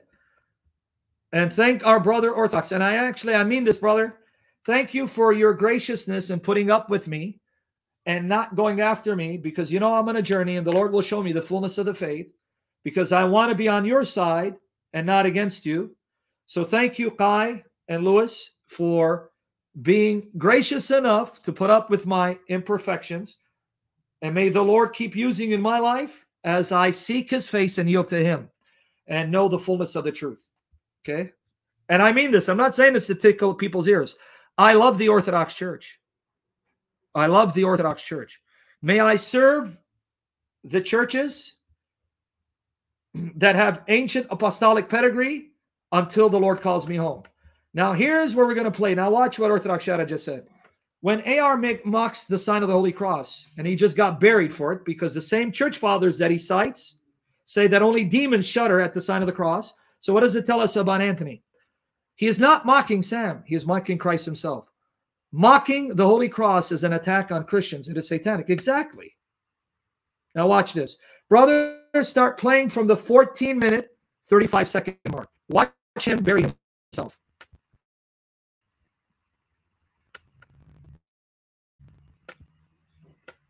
One of the things that happened, in fact, this is something that I wanted to start off with, is somebody was really put out by the fact that I referred to this as wicked folly. They said I was being uncharitable, and I'm speaking in a way about Christian brothers that I shouldn't be speaking. But this is attacking entirely the wrong thing. It has me misunderstood to begin with. It seems to assume that I count as a brother people who attack Orthodox Christianity, right? It isn't the case that anything we call Christian. Do you see the arrogance of this man? He considers his tulip Orthodox Christianity. You talk about an arrogant demonic troll. His tulip cannot be traced earlier than the 16th century, and he thinks in his arrogance and ignorance he's defending Orthodox Christianity. Fat, the Shia want to debate your mother, Fat Komodo. They want to debate your mother and why she keeps doing muta when she's supposedly a Sunni. If you heard what I said yesterday, I will be calling him out once I'm done with all my sessions. But the Shia want to debate your mother on David Wood's channel. Why is she doing muta with them when she's a Sunni, Fat Amodo? Okay, but we're going to let him bury himself. We're going to give him enough rope to hang himself. Now keep playing. See what he says. He thinks he's defending Orthodox Christianity. Keep going. Is Christian. Christianity means something. And historically, Christianity has meant, among other things, that we believe in an omniscient God. Okay, again, truly and properly, not. Can he demonstrate prior to Augustine that historically Christians who believe in omniscient God believed in predeterminism? That God's omniscience meant God predetermined everything that takes place, every evil act, every immoral act, even the evil acts of Hitler. You see the disgusting liar and hypocrite that he is? He appeals to Christian history, a history that buries him and shows that he's a false Christian who preaches a false gospel, a history that shows they didn't teach sola fide or tulip, a history that shows prior to Augustine's debate with Pelagius, none of them believed that omniscience meant predeterminism, because that was a Greek philosophical belief that things are predetermined. None of them believe that, and he has the audacity to appeal to the historic faith of the church to then attack open theists for believing that the future is open to God, because Christians historically have believed that God is omniscient, when those Christians you're appealing to would condemn your determinism as a satanic corruption of Scripture. And the closest you get to is Augustine, but that's Augustine that's post-Pelagius. Pre-Pelagian Augustine was arguing along with the church that God doesn't predetermine all things, because that was a Manichaean belief, a Gnostic belief that Augustine opposed. But it's going to get worse for this heathen. Finish it. Keep going. We're not talking about innovative definitions of omniscience. We're just talking about the classic definition here. But so I want to begin just by making an observation. And this has keep going, man. Relevance beyond this particular issue. The applications of this are innumerable. But it's a lesson I think that Christians need to learn, especially, we're reminded of this when we see people getting bent out of shape, that somebody's actually being called a heretic or something's actually being called heresy. Pause. According to Genesis 3:15. So you fanboys of Anthony Coppersmith, listen to your master. Listen to your Lord, Anthony. Don't get bent out of shape. Don't cry foul and whine like little girls when I call him a heretic, a seed of Satan, because by the same measure you use shall be measured against you. I'm only using his own measurement, his own sarcasm and wit against him to bury him by the power of the triune God. So you sissies, his fanboys that cry like little girls, listen to your master. You Rogerites, listen to him. Don't get bent out of shape when I call him for what he is, a seed of the devil, a tool of the devil, a heretic, an enemy of God, a blasphemer, and a troubler of the brethren.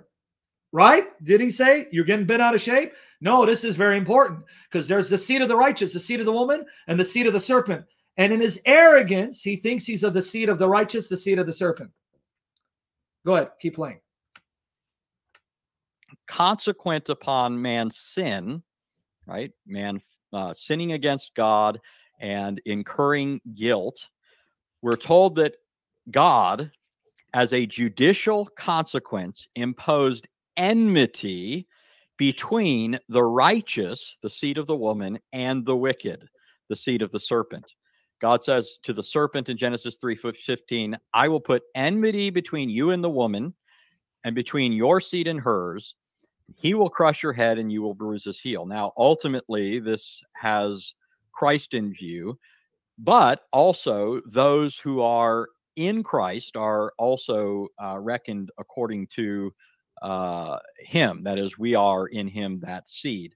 Likewise, the wicked are, in general, viewed as the seed of the serpent. And we see that all throughout Scripture.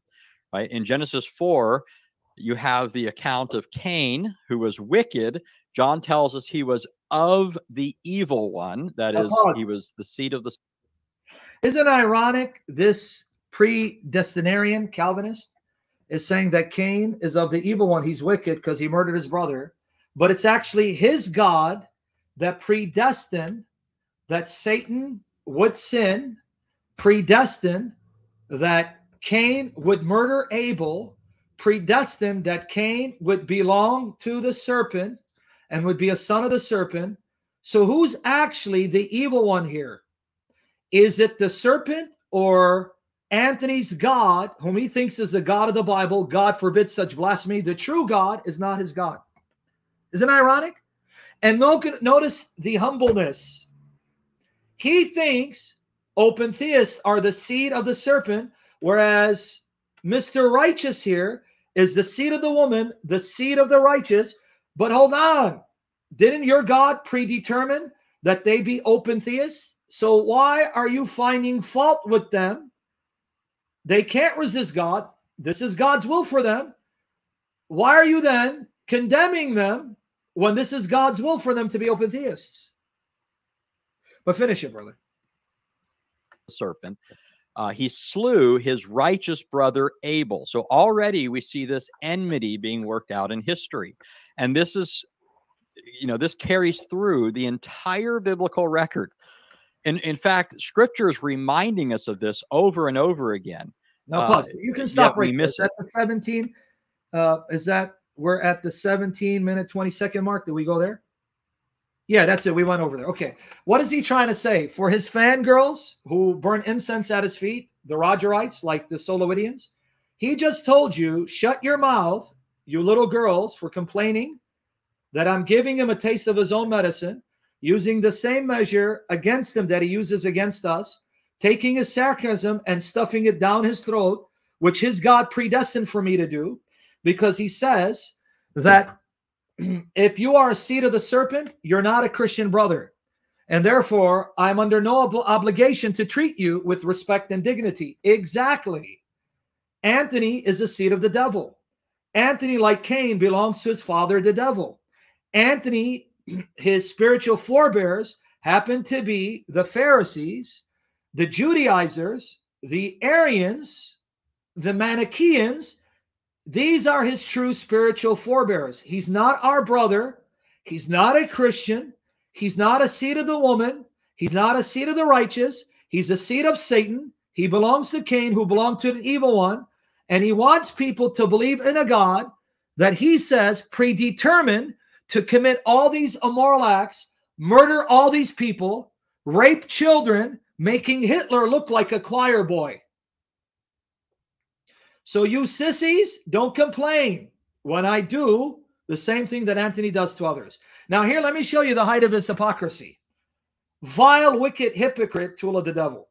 Go to the 53-minute mark. And let's play till the 54-minute mark.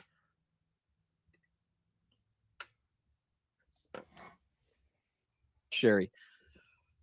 By the way, I didn't mention this before, but one of the reasons I decided to do this was because of a number of issues. One is because somebody had messaged me on Facebook about the fact that a number of people that they know are succumbing to open theism, and Sherry was one of those.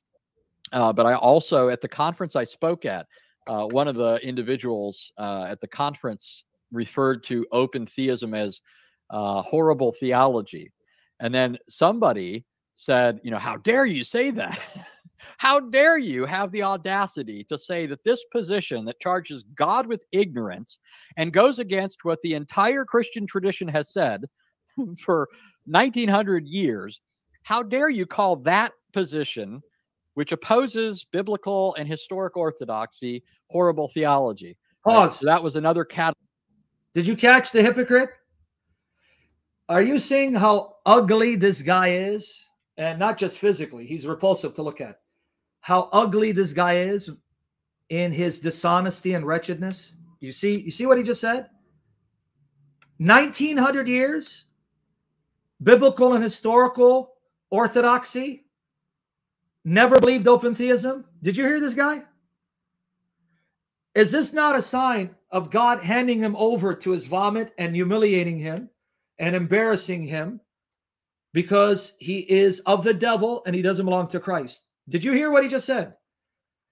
Is this the same guy who believes in tulip, that Christ dies only for the elect and no one else, and that God created the elect in eternity past, and then those are the only ones he will regenerate, unite to Christ, and God has also predestined everyone else whom he has sovereignly chosen to create to be vessels of wrath, to be destroyed, so he can have an opportunity to damn them and manifest his glory?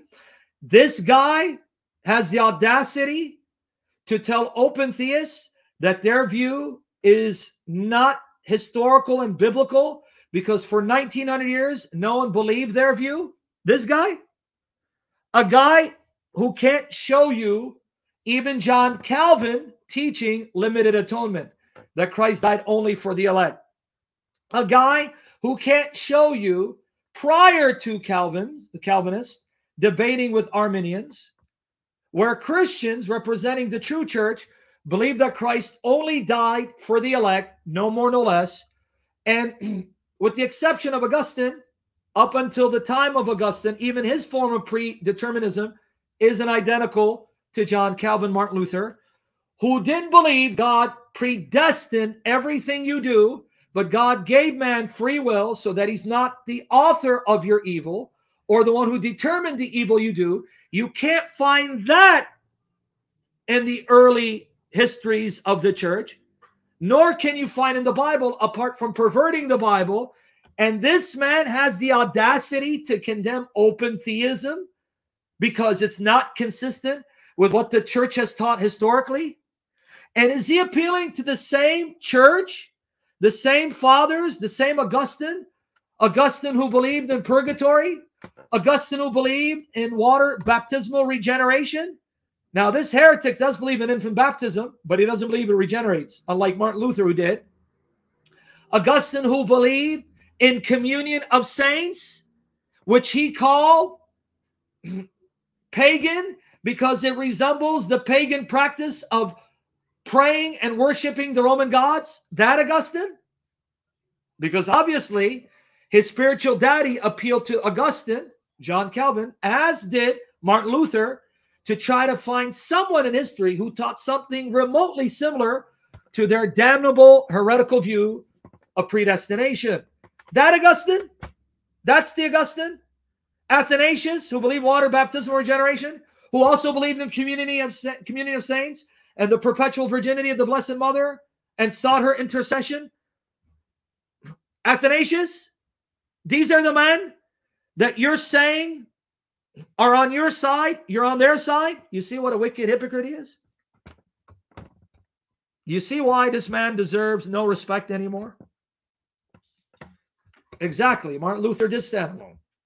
But wait till I play Josiah Trenham, who was a scholar of Reformed theology and history, a renowned Reformed minister who studied under John Gerstner, R.C. Sproul, and others. John Frame, the who's who of Reformed Calvinist theology, who by the grace of God became an Orthodox priest. I'm going to play him. You see the hypocrite? Tell me this guy's not repulsive. Tell me this guy is not the very thing he condemns. Now, we're going to now apply his standard. He is not the seed of the woman. He is not the seed of the righteous. And he said, the Bible says, the seed of the woman, the seed of the righteous, will have enmity, hatred towards the seed of the serpent.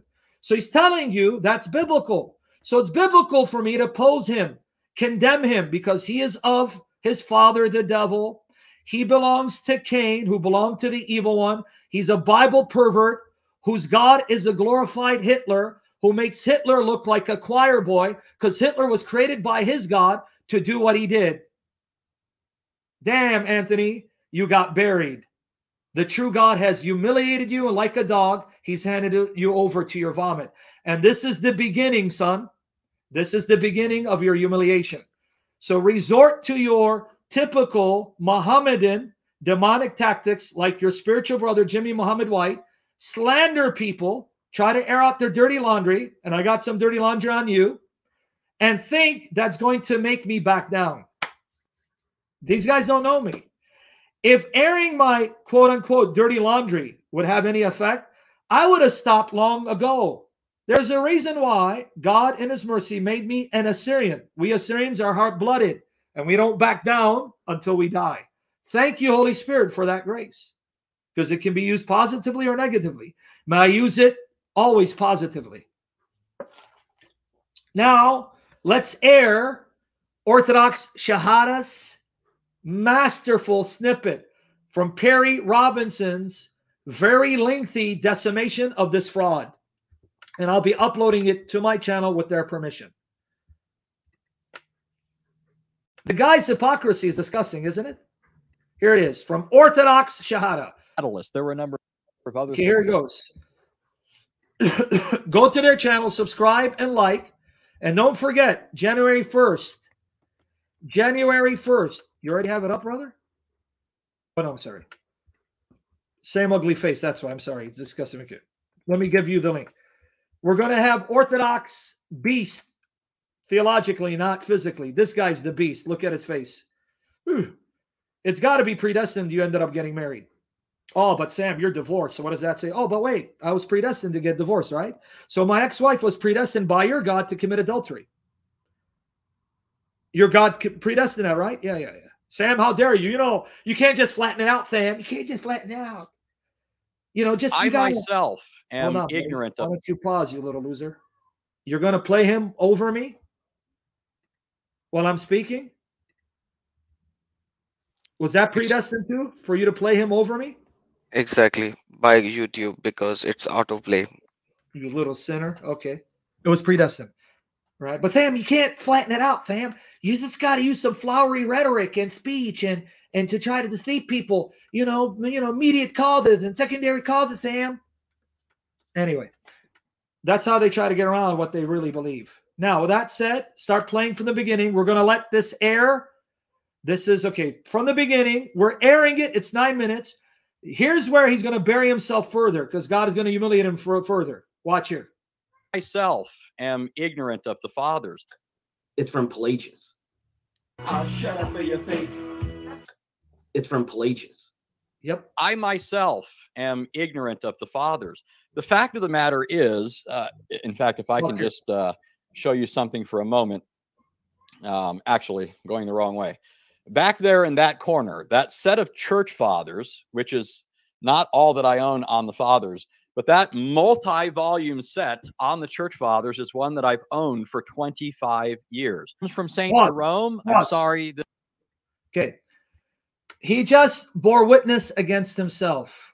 By your words you shall be judged, and by your words you shall be acquitted. Pause. He just claimed he's ignorant of the fathers, but at the same time, he's boasting, look, I got all the fathers for 20 years.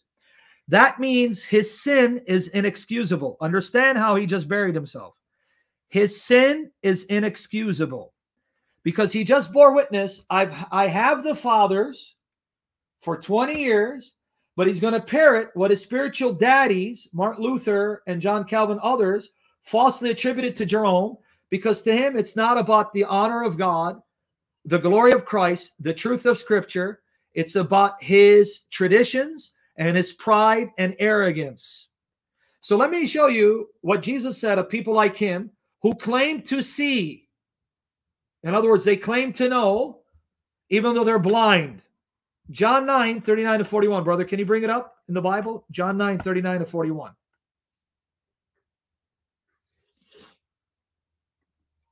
John 9:39-41. Just bring it up for us.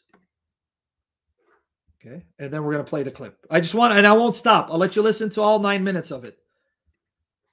Okay. John 9:39-41. That's why I say he's a Pharisee and is a Judaizer. And Jesus said, "For judgment I have come into this world, that those who do not see may see, and that those who see may be made blind." Then some of the Pharisees, Anthony's spiritual forefathers, who were with him, heard these words and said to him, "Are we blind also?" Offensive, like meaning we're not. Jesus said to them, "If you were blind, you would have no sin. But now you say we see, Anthony, therefore your sin remains." This is why God is handing Anthony over to his vomit and humiliating him like the dog that he is. And why do I keep saying he's worshiping a false god? The triune God is the true God, but his depiction of the triune God is a butchery of what Scripture says and a blasphemy against the triune God. So it is not the correct biblical depiction of the triune God.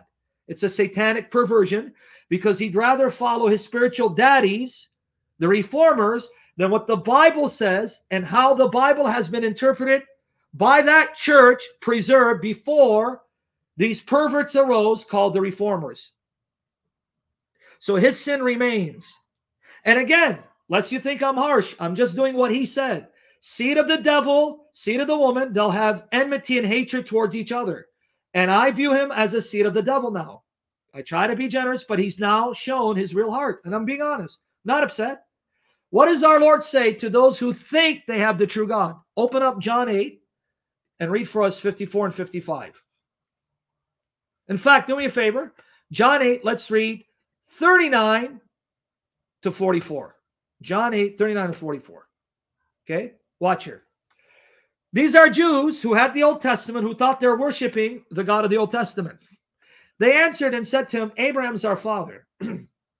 Jesus said to them, "If you were Abraham's children, you would do the works of Abraham. But now you seek to kill me, a man who has told you the truth, which I heard from God. Abraham did not do this. You do the deeds of your father." Then they said to him, "We were not born of fornication. We have one Father, God." Now 42 all the way to 44. Jesus said to them, "If God were your father, Anthony, you would love me, for I proceeded forth and came from God. Nor have I come of myself, but he sent me. Why do you not understand my speech? Because you're not able to listen to my word." Because he's now reached a level of reprobation that even when the truth smacks him, he can't see it anymore. I hope he hasn't reached that level where it's over for him. You are of your father, the devil, and the desires of your father you want to do. He was a murderer from the beginning, and your view of God murders souls, like Derek Webb. So talk about Hitler? Yeah, you know who Hitler is. And does not stand in the truth, because there's no truth in him. When he speaks a lie, he speaks from his own resources, for he's a liar and the father of it. Now go to 54 and 55. 54 and 55. Okay. Jesus answered, "If I honor myself, my honor is nothing. It is my Father who honors me, of whom you say that he's your God." Just like Anthony. He claims, "That's my God." You can claim it all you want, Coppersmith. But here's what Jesus says of you and your spiritual ancestors. "Yet you have not known him, but I know him. If I say I do not know him, I shall be a liar like you, but I do know him and keep his word." You see? So you fangirls that worship at Anthony's feet, remember what he said. Seed of the devil, seed of the woman, hatred towards each other. And he's no seed of the woman as far as I'm concerned. He is of the devil, especially when he slanders all these millions of Catholics, Orthodox, Coptic, and Assyrian Church of the East, and likens them to Hitler, which is actually the God he worships, a glorified Hitler, who's a Hitler on an infinitely higher scale, because his God, like Hitler, creates people and then determines they sin, and then determines to gas them in fire forever for a sin that he determined that they commit and couldn't choose otherwise, making Hitler look innocent. Okay, now go back and play it. I won't have to say anything else. Now let's play. I won't say anything. I'm going to let Perry Robinson school the fake, the fraud, when you bring it up. Keep playing. This is not available online. This is, as far as I know, still untranslated from the Latin. So Really? I did you hear with the Latin translation of Jerome. But he says, for being ignorant of the justice of God, that is righteousness of God, and seeking to establish their own, the Jews, they have not submitted themselves to the justice of God, not knowing that God justifies by faith alone, sola fide, in the Latin, literally, sola fide, and thinking that they are just by the works of the law, which they did not observe, they would not submit themselves to the remission of sins, lest they should appear to have been sinners. So they wouldn't admit that they were sinners so that they might be justified by faith alone. They wouldn't submit themselves to that, and for that reason sought to be justified by their works of the law, which they did not even observe. But again, St. Jerome refers to it as being justified. This is a text I believe that Mr. Rogers uses, and I gave real quick, pause. Do you see how animated he get? This is what led to his humiliation and downfall, where he got so livid and pissed. And this is what God used to expose his filthy, wicked heart. When William nailed him on it, saying this is a fraudulent coat, Jerome never said it, he got livid. Then our brother Perry came from an Orthodox perspective and further confirmed William was right, and then showed that this actually comes from Pelagius, someone that Augustine condemned as a heretic, which Calvinists use as a boogeyman. Oh, you're a Pelagianist. Oh, you're a semi-Pelagian. And yet the fraud quoted Pelagius, which means Pelagius taught his false gospel. Isn't that ironic? It wasn't Jerome, but Pelagius who taught your view of sola fide. But I thought Pelagius is a heretic. So Anthony, you see how God just made you stupid again. He handed you over to your vomit and gave you a spirit of stupor. He just made you look stupid because you are now agreeing with Pelagius. It's Pelagius, your daddy, that taught sola fide, not Jerome, you fake. See, keep barking, Anthony, and God is going to muzzle you at the hands of his servants. And I pray I am a servant of the Holy Spirit, unlike you. Now keep playing it. I won't stop. Citation there from Patrologia Latini. That's what the PL refers to, as opposed to Patrologia Graeci. Jerome, Mr. Rogers cites, for being ignorant of the justice of God and seeking to establish their own, they have not submitted themselves to the justice of God, not knowing that God justifies by, there's that phrase again, faith alone, and thinking that they are just by the works of the law, which they did not observe. They would not submit to themselves, not submit themselves to the remission of sins, lest they should appear to have been sinners. Now, again, we have this faith alone here phrase. It could mean sola fide, but there's nothing here per se. It's just a difference between people who were ignorant of justice of God. They tried to establish their own, that is to be the source of their own justice. They didn't submit to God's justice. All right. That's just plain good old anti-Pelagian talk. All right. So if you look at your sola fide checklist, I think you'll see that there's nothing here that expresses sola fide. It says, thinking that they are just by works of the law. Well, Jerome could, like Ambrosiaster, whom he knew, they were actually kind of enemies, could mean works of the law ceremonial, or he could mean works of the law apart from grace. Those are also possibilities. There's nothing in the text here that expresses sola fide. So we have a problem, though, because this text is actually not from Jerome. It floats around on the internet, and it's not from Jerome. I will tell you who it's from. It's from Pelagius. Ouch! It's actually a quote from Pelagius. It's not from Jerome. So again, we have another case of Pelagius teaching justification by faith alone. All right.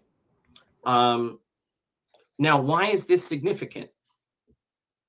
Well, first, and this is a little bit of history to explain. So in the Ancient Christian Commentary on Scripture in volume 6, and I put a question mark by page 13 because this was an electronic version that I had via electronic reader, and it didn't have pagination for this section. So I guesstimated. So you have to do a little control F to find it. But he says, similar to this work and evidently dependent on it is the commentary written by arch-heretic Pelagius, which has survived because for many centuries it was thought to have been the work of Jerome. It is important because it allows Pelagius to speak for himself on subjects that were to land him in controversy with Augustine, like excommunication, and eventually lead to his condemnation. What we find is a man of moderate and even mainstream views, though it has to be remembered that the text as we now have it was reworked in the 6th century by both Primasius and Cassiodorus. Pelagius's original text was in specific ways presumably explicitly heretical, but what we have now is unexceptional, even if it is still possible to detect points of disagreement with Augustine. Now, I want to go back here. So this is a pseudo-Jeromean text, and there's a number of them. A number of Pelagius's commentaries get grouped and classified in the 6th century and further under the name of Jerome. And this causes no small amount of confusion. Why was the text reworked? Because figures thought that this was from Jerome and thought we can't let Jerome teach Pelagianism. He can't possibly be teaching that. So we're going to put in his real meaning. So then they altered the text. Okay. Cue the year 1516, which might be significant for Protestants because it's getting close to that 1517 year.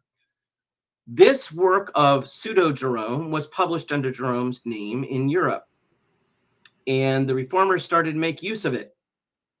Well, why did they make use of it? Because, as you saw, it says God justifies by faith alone. So you have Luther and Melanchthon who are using this text from Pelagius to argue that it teaches that Jerome taught justification by faith alone. Now, what do we have with Mr. Rogers? We have the same exact thing happening because Mr. Rogers apparently did not read this book or really any of the academic literature about Pelagius and the history of Latin commentaries on Paul's epistle to the Romans. Because if you read any of that literature, pseudo-Jerome comes up in a fair amount of sources. I have a number of books. Suter's book comes up in the Ambrosiaster commentary, comes up in lots of different places. So why is this important? The history is interesting, but for us it's important because, remember I said the name of the program is Shapes in the Clouds, Seeing Patterns That Just Aren't There. Well, Mr. Rogers took this text, and because he thought it was from Jerome, he read into the patristic text something that was not there according to the original intent of the author. Because whatever Pelagius believed, he did not believe the Protestant doctrine of justification by faith alone.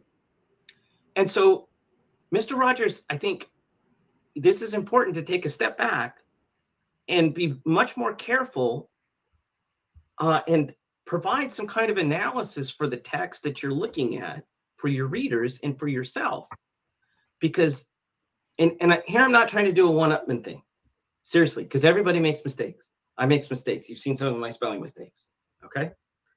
I've made mistakes. So I'm not trying to cow you or humiliate you, but I see these texts float around from Jerome and others that are falsified on the internet. And it appears, unless you went to Patrologia Latinae yourself and got this text, which is possible. I don't know if you can read Latin or not, but that's possible. Maybe you did, but I think it's more likely it just got ripped off the internet and got floated around, and you saw it and you read it according to your presuppositions. You interpreted the data according to your presuppositions rather than providing an analysis of the text. Okay. So this is part of the problem. And I think all the preceding material shows very clearly that you're actually reading into the text things that aren't exhibited. Conceptual markers for sola fide aren't exhibited in the text.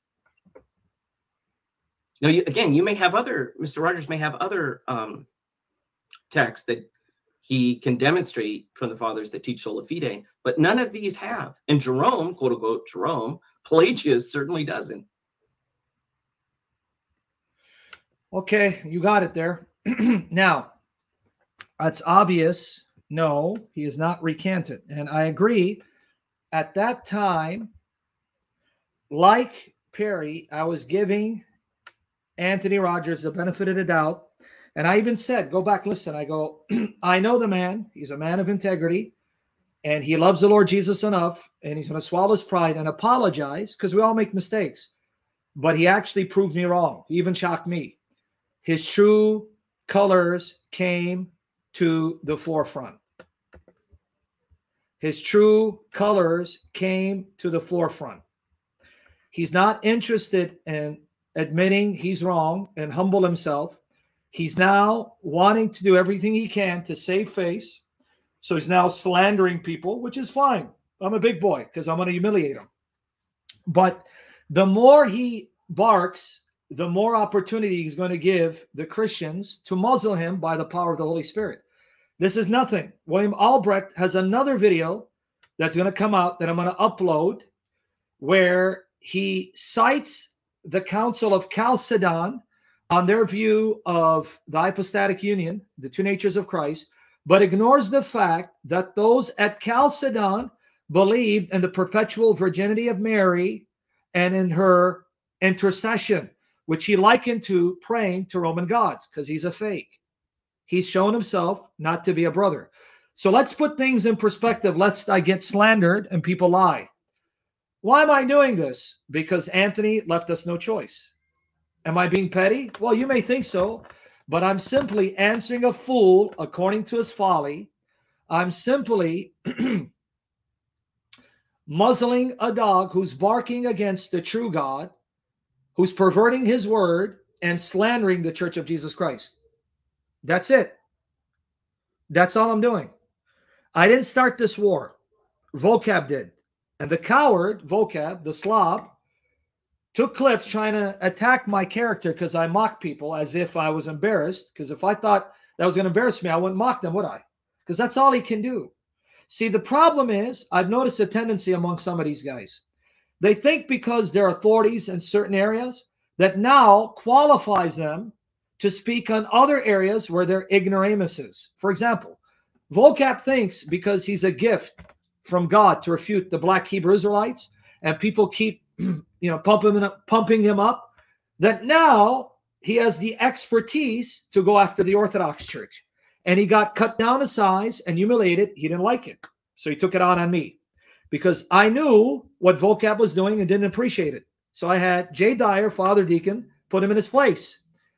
Anthony, also because he thinks he's knowledgeable in defending the Trinity and refuting anti-Trinitarians, that somehow that now qualifies him to be an expert in the fathers. And so he thought he was doing Vocab, his fellow brother in doctrines of Satan, Tulip, a favor when he quote mined the fathers, perverting them to teach sola fide.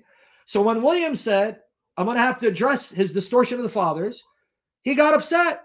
So he came up with a follow-up video and made it worse for himself, because in the follow-up response, humiliate him even further. And then Perry Robinson decided, I need to give an answer from the Orthodox perspective. He got further decimated, and his pride got the better of him, and his venomous heart, his filthy heart, was exposed by the true God, what he really thinks of the apostolic churches. I didn't start this. Don't blame me. I'm not upset. I'm not.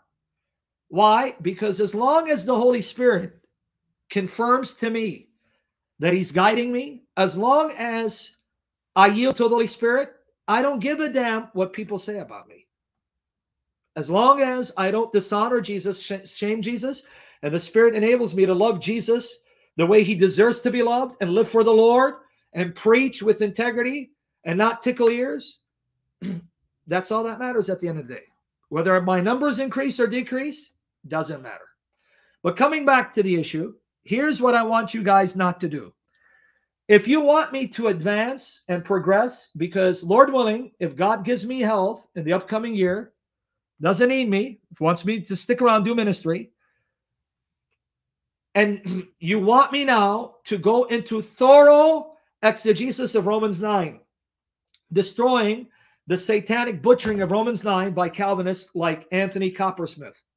And if you want me now to discuss what the Bible teaches about saving faith, what true saving faith is, because finally, by the grace of God's Spirit, I get it. By his power, the wicked Calvinist Lutheran lenses have been destroyed that blinded me. And now I believe the Holy Spirit has illuminated me like he's illuminated thousands of others, which is why they've left the Protestant view of sola fide for the biblical view of what saving, justifying faith is, in agreement with that church that Jesus established and preserved and empowered to know the scriptures, to preserve the scriptures, to defend the scriptures, and die for those scriptures. Then here's how you're going to help me. Stop deterring me, distracting me with your comments. Anthony said this, Anthony did that, Vocab said this, Vocab said that. Mrs. Austin Powers, queer bait, effeminate queer, Anthony's girlfriend, is doing, stop. I don't care. I told you, once I'm done uploading all my arguments, maybe it's going to take me a month, 2 months, a year, by the grace of the Lord, I'm going to call out these cowards for public debates. So stop distracting me, because today I wanted to do the Marian doctrines. But because you guys don't control yourselves, you got to keep reminding me, thinking you're doing the Lord a favor and me a favor. You're only hindering me, which is what these demons want. Can you stop? Can you stop telling me what Anthony's doing? Because Anthony's exposing himself. He's humiliating himself. Vocab has exposed himself. He's a wicked, rabid dog. Austin Powers, that effeminate queer, he's now using my name and William's name because he saw it. He's getting more numbers. They want to get more numbers. And they realize if they put my name in their channel, their numbers go up. Stop feeding into it. Stop being their agents. I know you don't mean to do that. You mean well. Okay? You get my point? So from this day, don't tell me. Just pray for me. Pray God's Spirit will seal me and conserve me and empower me and purify me and cleanse me and wash me in the blood of the Lamb, Lord Jesus. Protect me from Satan and his dogs. Do not allow me to shame Jesus, dishonor Jesus, blaspheme Jesus, or fall into any scandal like others have. To give me the health I need, my daughters the health they need, and grant them holiness and salvation unto life, and bring them to me. And the Lord Jesus provides for me to provide for them. Let me do what I need to do. Stop telling me. You're not helping me, and you're not doing the Lord a favor. You're not of Sam. You're not of Anthony. You're not of David Wood. Don't defend me in their comment section. Don't attack those who attack me. Be zealous for the glory of the triune God. Only condemn and attack these blasphemers when they pervert the gospel and attack the church. But right now, you see where Anthony stands. Here's what he thinks of you, Orthodox. Here's what he thinks of you, Catholic. He's exposed his heart. The Lord has humiliated this dog. Like a dog, he's handing him over to his vomit, and it's going to get worse. I promise you. Watch what the true God, the living God, is going to do to Anthony, like he did to Jimmy Muhammad White and J.D. Hall. Anthony will disappear in time by the grace of Jesus Christ to teach him a lesson. Just like the Lord doesn't need me, he doesn't need this arrogant seed of the serpent. Okay, Anthony, you'll see what's going to happen to him. May God have mercy. I'm not wishing it on him. May the Lord have mercy on all of us, because I don't want the Lord to give me what I deserve. But he's now likened you, Catholics, Orthodox, Coptic, Syrian Church, to Nazis. He has likened you to Israelite Baal worshippers. He has likened you to pagans and their worship of the Roman gods. That's what he's likened you to. So he's telling you, you Catholics, you Orthodox, you Coptic, you Syrian Church of the East, you are the seed of the serpent. You're not my brothers and sisters. I'm at enmity with you. You preach a false gospel, and you are perverts. That's what he just said. Now, since I don't believe in his God who doesn't exist, I believe in the true God who is patient and wants everyone to truly repent as the Holy Spirit convicts. There's hope for this filthy dog to repent. And if he repents and apologizes, we'll all forgive him and embrace him. Because we don't believe in his glorified Hitler, whom he calls God, who's already predestined people to rape children, murder people, and then damn them to hell and gas them forever. He's the one who worships a glorified Hitler. We worship the true God, Father, Son, Holy Spirit. Thank you, Lord. So leave me be. Let me start the series. Let me finish my series on the Lord's Prayer, Messianic Prophecy series, the Nicene Creed, and let me now prepare myself for a new series, Romans 9, fully explained, destroying the satanic perversion, Romans 9, by these demons, these hyper-Calvinists. And by the way, for the record, not all Calvinists are like him. Not all Calvinists hate the Catholic Church or Orthodox Church. Not all Calvinists are evil. He is evil. Jimmy Muhammad White is evil. Jimenez Malone is evil. These are dogs. They're not your brothers. Don't support them. Be done with them. They don't love you. They don't see you as brothers and sisters. Vocab on a channel, Black Hebrew Israelite channel, debating Black Hebrew Israelites, mock the Catholic Church, saying, well, I don't pray to dead people. But he's not just condemning Catholics. That means you Orthodox, you pray to dead people. See the pervert? They're not your friends. They're not your brothers. All this time, they wanted your support. They wanted you to subscribe. They wanted you to watch their videos and make them go viral. And yet in their hearts, they thought of you as Judaizers, as Israelite Baal worshippers, as pagans who worship gods and goddesses, as false brethren, as the seed of the serpent. That's what they thought of you. That's what they thought of you. Okay, when he makes a video trying to depict me as Hitler, which is his God, by the way, a glorified Hitler, what is he saying? That I am murdering people because I'm preaching a false gospel and I'm committing a worse atrocity than Hitler. Hitler murdered people physically. Supposedly, if you follow me, I'm murdering you for all eternity. But wait, I don't believe anything different than what the church fathers believed what the gospel was, what the Catholics believe the gospel is, what the Orthodox believe.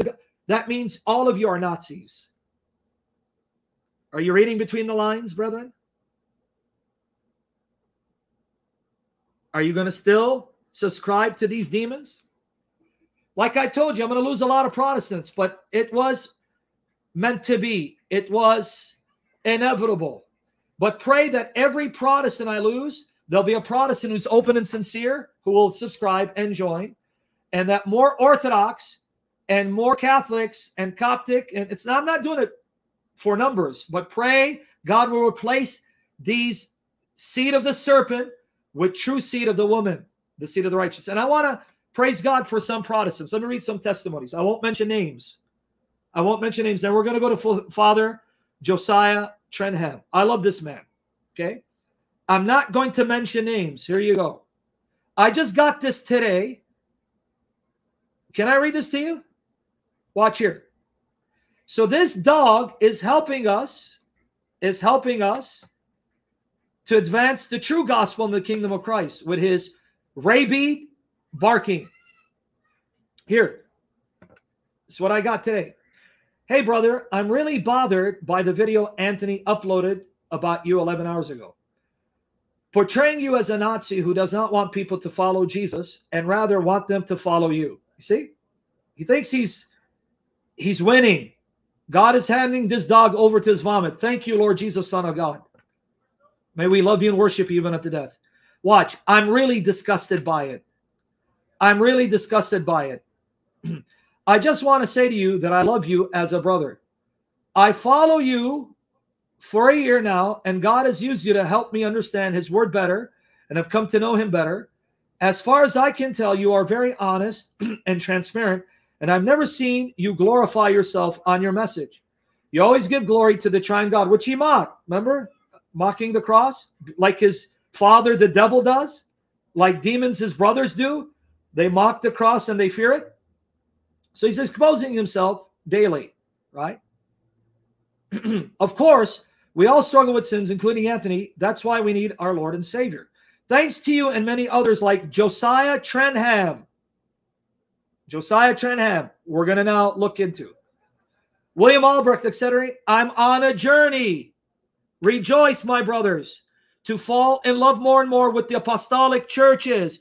Glory, glory, glory, hallelujah. In the name of the Father, and of the Son, and of the Holy Spirit. That I had learned to see as bad and not really the body of Christ, coming from an evangelical background. I must say that I've learned a lot from Anthony also concerning the Trinity, especially in the Old Testament. But his behavior is in no sense Christ-like, as he likes to say, and again, I'm very disgusted by it.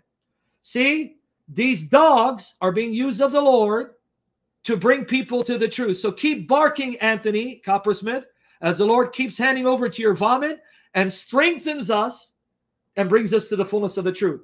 Now, this comes from a brother who's very near and dear to my heart.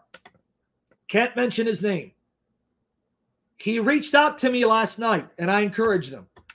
Watch what he says. He too, diehard Calvinist.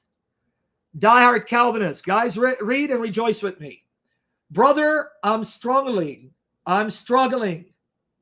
Brother, I'm struggling because I've watched your sessions and so much of what you are saying makes sense. But I fear that so many people call me a heretic if I say the things you are. The stuff you are presenting, though, is irrefutable. Glory, glory, glory to the Father, Son, Holy Spirit. Glory to the triune God. They're waking up like I woke up by the Spirit. He sees a Calvinist, and thanks to Anthony and his barking, the arguments are irrefutable. There's no way to refute them. But he's still afraid, but God will give him the power to overcome his fear. Because he knows his Protestant background, they're going to call him a heretic, just like they're doing me. But let's count the cost. Is Jesus worthy?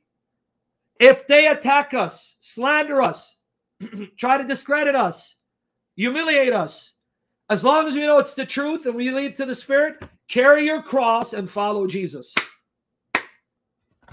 Glory to the triune God. Now let's talk about this wonderful man who is a nightmare and a thorn in Anthony's side. Father Josiah Trenham. The links are in the description box. Brother, open up these pages. Okay, I'm going to give them to you. We're almost done. Almost done. Open this up, brother, and I'll tell you which one we're going to read so they can see. Father Josiah Trenham. The links are in the description box. I'm going to play just one of his videos. We got several of his videos. He's an amazing man of God. Show his picture. In the shadow of John Chrysostom. There's that man right there. This is his testimony. Born and raised in Pasadena. But I'm going to get the shorter version of his testimony. Hold on. Let me get there. So these guys are going to slander us, just like Jimmy Muhammad White did and J.D. Hall did with the Caners. Okay? Here's the one I want you to show. We're going to read this. Okay, this is short and to the point. So all in the description box, guys. I don't need to share it with you. Open this one, brother, and we're going to go, and then I'm going to tell you what clip to play.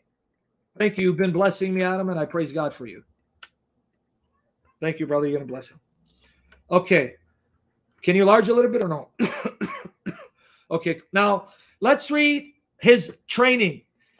Journey to Orthodoxy just uploaded a very interesting interview with Father Josiah Trenham. I love this guy. Okay, watch here. Who grew up in the Reformed tradition and later converted Orthodoxy. Now, notice his credentials. And by the way, tell Anthony, send me the degree, his whatever it is that he got from the Presbyterian Seminary, because I'm running out of toilet paper, and I want to take that degree with the Quran and use it to wipe my arse with, because his degree is no better than the Quran and no better than toilet paper. This tells you you can have all those books like this Seed of the Serpent does. You see all those books?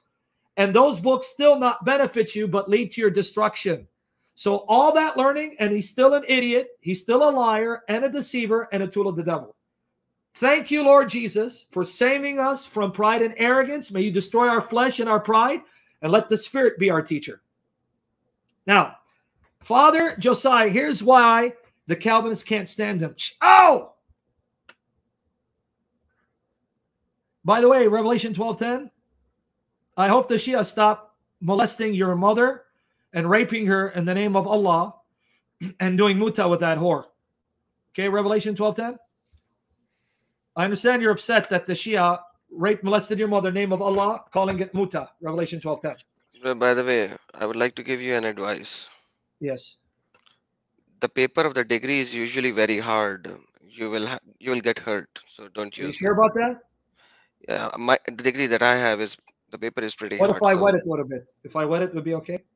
I don't think so. It's usually pretty good and has some film on it so that you won't. Okay, then all right. I won't wipe my arse with it, but I'll take Anthony's degree, and when I go out walking, because I like to do some cardio, I'll put it on the floor and I'll piss on it so that, you know, I can use it for urine, so I can piss on it. What do you think? That could work, but yeah, Okay. try to keep it away from your backside. Okay. It All might right. hurt. Okay, thank you, sir. Even if I do squats and tighten up my glutes, it'll still hurt? Now your English is 5 feet above my head. Okay, brother. Okay, yeah. Well, squats is the bar. You put, you know, like bodybuilders do for legs.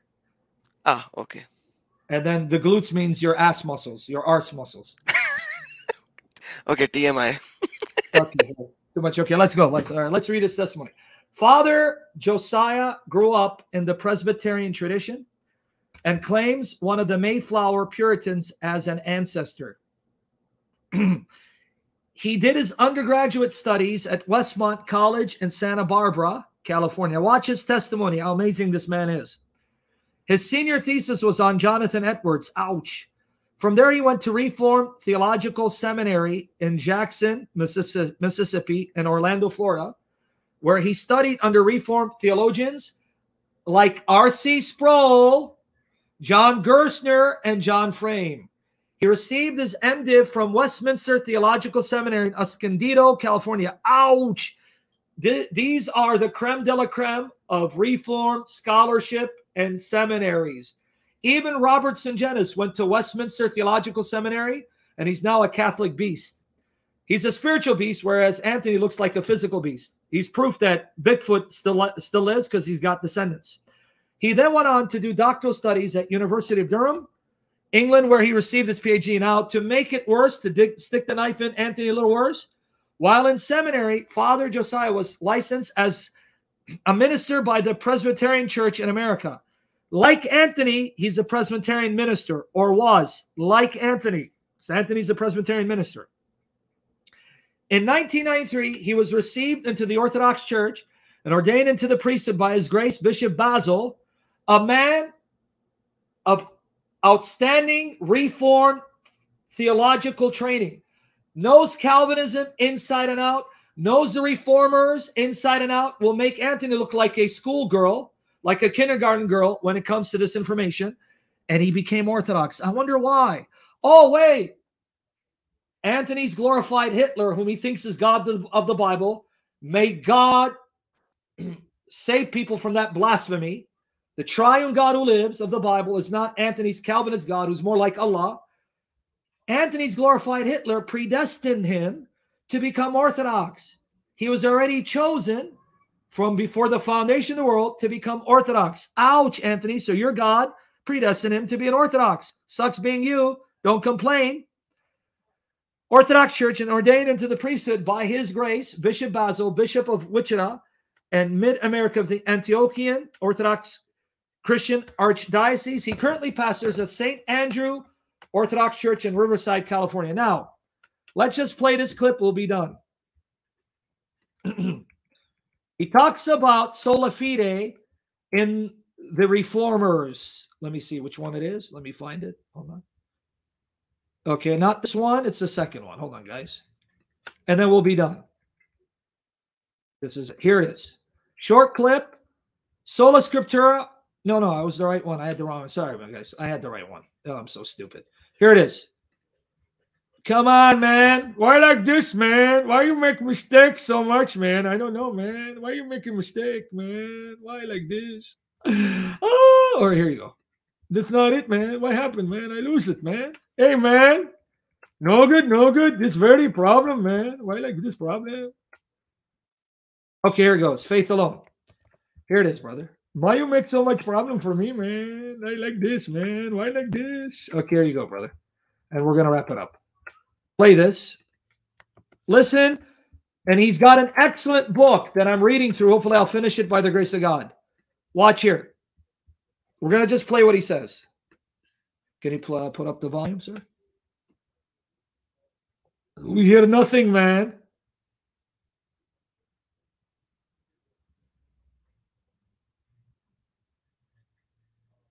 You know, the doctrine of justification by faith alone, as taught by Martin Luther and refined by Philip Melanchthon and adopted by all the subsequent reformers, is considered by most that I've read, you're more knowledgeable than I, so correct me if I'm wrong, you know, the linchpin theology of the Reformation. St. John Chrysostom, the most influential commentator of the Pauline epistles in the patristic era, wrote extensively about justification long before Luther and Melanchthon, and you have a PhD in work on St. John Chrysostom. So could you briefly describe what justification by faith alone means, and how does patristic teaching on justification differ from that of the Reformers and Protestants? Listen. This could be a show of its own. It should be. But nonetheless. Sola fide is one of the great Reformation slogans. And in fact, this dogma of the Protestant faith, articulated by Martin Luther from his own experience, really from his own inner angst, has become the hallmark. Although I should say at the outset that there is controversy amongst the Protestants themselves about exactly what this is, very much like there were different opinions of what sola scriptura is. So, for instance, Martin Luther had a concept, what he called the glorious exchange, which lies behind his concept of justification by faith alone, that made his colleague and his great friend, Philip Melanchthon, very nervous. Pause. So nervous, in fact, that Melanchthon refused to put the word. I'll bust you up, man. I said pause. You're going to have to run a little bit. Not right now. Are you hearing what Anthony will not share? Even the Reformers could not agree on the definition of sola fide. The very Reformers argued what sola fide meant. You understand why you need to listen to this man and read his book? You get the impression by Anthony Coppersmith that the Reformers were all agreed about what sola scriptura meant and sola fide meant. No, they debated. They argued, they differed, and fought one another regarding what does sola fide actually mean? What do you mean by sola scriptura? His own spiritual daddies did not agree and opposed one another. He's now going to mention Melanchthon opposing Luther for adding the word alone. Just rewind that for clip a few seconds earlier and play it again so they can hear. In fact, that Melanchthon refused to put the word alone in the Augsburg Confession. In its paragraph about justification by faith, Luther wanted the word alone in there. Luther had imposed the word into his German translation of the Bible, which did not exist, which was just the original spring from a fountain of mistranslations that continue to this day in the Protestant movement. And we could even go back beyond Martin Luther. We could go back to John Wycliffe, for instance, and then later into William Tyndale, who made very conscientious mistranslations of the New Testament in order to further Protestant ideology. And this is going on today, for instance, with the New International Version, which is very much not a translation, very much an interpretation in order to promote evangelicalism. If listeners want to know more about that, there are footnotes in my book documenting this reality. So even between Luther and his close friend Melanchthon, there was tension about justification by faith alone. Melanchthon did not want the word alone in there. And that is something that the Orthodox support, because the word alone does not exist in the New Testament. It exists only as the consequence of Martin Luther's specific concept of justification. I would also say that Luther was so uncomfortable with any other concepts of justification that he wanted to remove the Epistle of James from the New Testament. In fact, he called the Epistle of James an epistle of straw, which scandalized many other of his followers. Did you hear that? Martin Luther wanted to throw out the Epistle of James initially, calling it epistle of straw, because he saw the problem it posed for his sola fide, justified by faith alone. And that scandalized other reformers. These are the spiritual daddies of Coppersmith, the seed of the serpent. Finish it, brother. Go ahead. Followers, including Melanchthon, and Melanchthon convinced him to drop this. Let's not revise the canon of the New Testament, please. And of course, the reason he wanted to do that is that St. James is so explicit in chapter 2 that justification is not by faith alone. In fact, that's a quote. Abraham was not justified by faith alone. This is James chapter 2. And he goes further and says that he was justified by his works. So an Orthodox would simply say that if any Christian tradition forms a dogma of justification that is that makes it so uncomfortable with the actual words of the apostles themselves, so uncomfortable that they want to eradicate them, something is wrong. Something is wrong. We believe in justification by faith, but we do not believe in justification by faith alone. We believe in justification of faith working, in St. Paul's language, through love, which is the emphasis of St. James. St. James says justification by faith alone is a mental game, that even Satan has possession of this mental proposition. Satan knows that God is one, but that is not a faith that he leans on. He isn't a person trusting in God and letting fruits come from that union. In fact, it's a dogma that Satan hates. Pause right there. Father, in Protestantism, it's a dogma that Satan hates. What a wonderful, amazing spiritual man. Like Anthony was a Calvinist, a Presbyterian minister who knows Calvinism inside and out, who studied with R.C. Sproul, John Gerstner, John Frame, people that Anthony would drool to study under. And he left it because he saw Calvinism was a satanic perversion of the Bible. Glory to the triune God. And he said the real faith that saves is faith working through love, according to Paul himself, Galatians 5:6. And anyone who's uncomfortable with the wording of Scripture would remove it. You know, there's a problem with that. And this true doctrine of justification, that is faith working through love, a faith that works, faithfulness that works, Satan hates. So he erected people like Anthony Coppersmith to teach a counterfeit gospel. And he has the audacity to condemn us. So Lord willing, let's wrap up with the following. I'm going to have him bring up some verses. But before we do, please do not be of Shamoun or of Rogers or of David. Don't defend me on their channels. Don't attack them for attacking me. That's number one. You owe me nothing. but your prayers and love, support, not going on a channel, fighting for me, or attacking them for condemning me, showing you're a Shamunian, God forbid, you're not my disciples. We're all disciples of the Holy Spirit. Don't be like their fanboys. May they repent and fear God. Be zealous for the glory of Jesus, the honor of the church, and the integrity of the gospel. Attack them when they attack the true gospel or the church, or present a Jesus that makes him look like Allah of Islam. Be zealous for that, not for me. I don't need you to defend me. Don't. It's number one. Number two, do you want me to progress and advance in these sessions? This is now the second time I wasn't able to do justice to the Marian doctrines. Then please don't be messenger boys or girls of these heretics, these tools of the devil who think they're Christian, who think they're honoring God and God is pleased with them and they're doing God a favor. Don't be their messenger boys and girls and tell me what they're saying. Stop. Because then I'm going to take it as you're being used of the devil to distract me. Stop.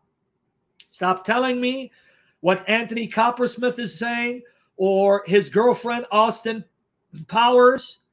I don't need to know, because I'm going to chip away, destroy their blasphemies, their lies, and muzzle them by the power of Jesus Christ by presenting the scriptures clearly, accurately, and bringing on real scholars who know church history and present history accurately by the grace of the triune God. So don't report back to me. Yes, and that's ironic. One of the arguments that Alexander Rogers was using, how the popes killed some of the reformers, but this wicked tool of the devil forgets the magisterial reformers murdered heretics like the Anabaptists, whom they drowned because they believed in believers' baptism, which means if Jimmy Muhammad White was living at the time of the reformers, he would have been killed. Or John Calvin's Geneva, burning Miguel Servetus alive because he was a Unitarian heretic. So this wicked, deceitful tool of the devil, Anthony Rogers, condemns the church for murdering Protestants and others, but doesn't condemn the magisterial reformers for murdering heretics, and doesn't condemn the reformers for trying to help the Turks to destroy the Roman Catholic Church. You see what a wicked dog he is? And it's only a matter of time God was to expose him. Like a dog, God has handed him over to his vomit. Praise be the Father, Son, Holy Spirit. May the Lord save us from this wrath and discipline that he's unleashing on these dogs. May we not be like them. May he preserve us in love with Jesus perfectly and not give us what we deserve. And may the Lord, in his mercy, grant them repentance. It's not too late for them. Now, with that said, pray for my daughters and I. Pray for Adam. Pray for all of us in ministry. Pray the Lord will restore my health. My throat gets healthier. My lungs get healthier. Pray the Lord gives me supernatural discipline to stay healthy, keep the weight off. Pray the Lord empowers all of us to truly love Jesus, worship Jesus, obey his word, fast, pray, sing, and faith working through love, deeds of love, showing the Lord we love him. Pray we never whore ourselves for numbers or for fame or fortune. Pray we remain united in the love of Jesus without compromise till the end. Pray the Lord will bless the ministry, help the numbers grow. Pray the support continues to come in. If the Lord wants me to do ministry, pray God will protect my daughters, bless them and love them and bring them to me. May they outlive me in Jesus' name. And in the upcoming year, if the Lord wills, I'm going to do a multi-part series on Romans 9, and I promise you will be blown away. I'm going to do a multi-part series on what true saving faith is, destroying Anthony's satanic doctrine, his perversion of what justification by faith is. I promise you, by the power of the Holy Spirit and other things, but be patient. Be patient, because there's only so many hours in a day. But if you keep being their messenger boys and girls, then you're going to delay this. Let me bring out all the material, and then Lord willing, when I'm done, I'm going to go after these dogs and muzzle them in public debates if they're men enough to debate. So Lord willing, let me now end it. Why do I call this snake, this seed of the devil, who exposed himself for what he is, coppersmith. Number one, you can profess to love the triune God and still be of the devil, a false Christian, seed of the serpent, by preaching a false gospel. How do I know? The book of Galatians. There, the Judaizers, the Jews who are demanding Gentiles live like Jews, they worshiped the same God that Paul did. They loved and worshiped the same Jesus that Paul did. They differed only on the gospel, and Paul said that's good enough to condemn them as false brothers. So it doesn't matter how many anti-Trinitarians Anthony Rogers debates. Though he professes to worship the triune God, his gospel is a false gospel, and his depiction of the sovereignty of the triune God is a blasphemy against God, because it makes God a glorified Hitler and makes him identical to Allah of Sunni Islam, which is blasphemy. He is not your brother, he's your enemy. So why do I call him coppersmith? Brother, open up BibleGateway.com, whatever Bible you use, so we can go through this and we're done.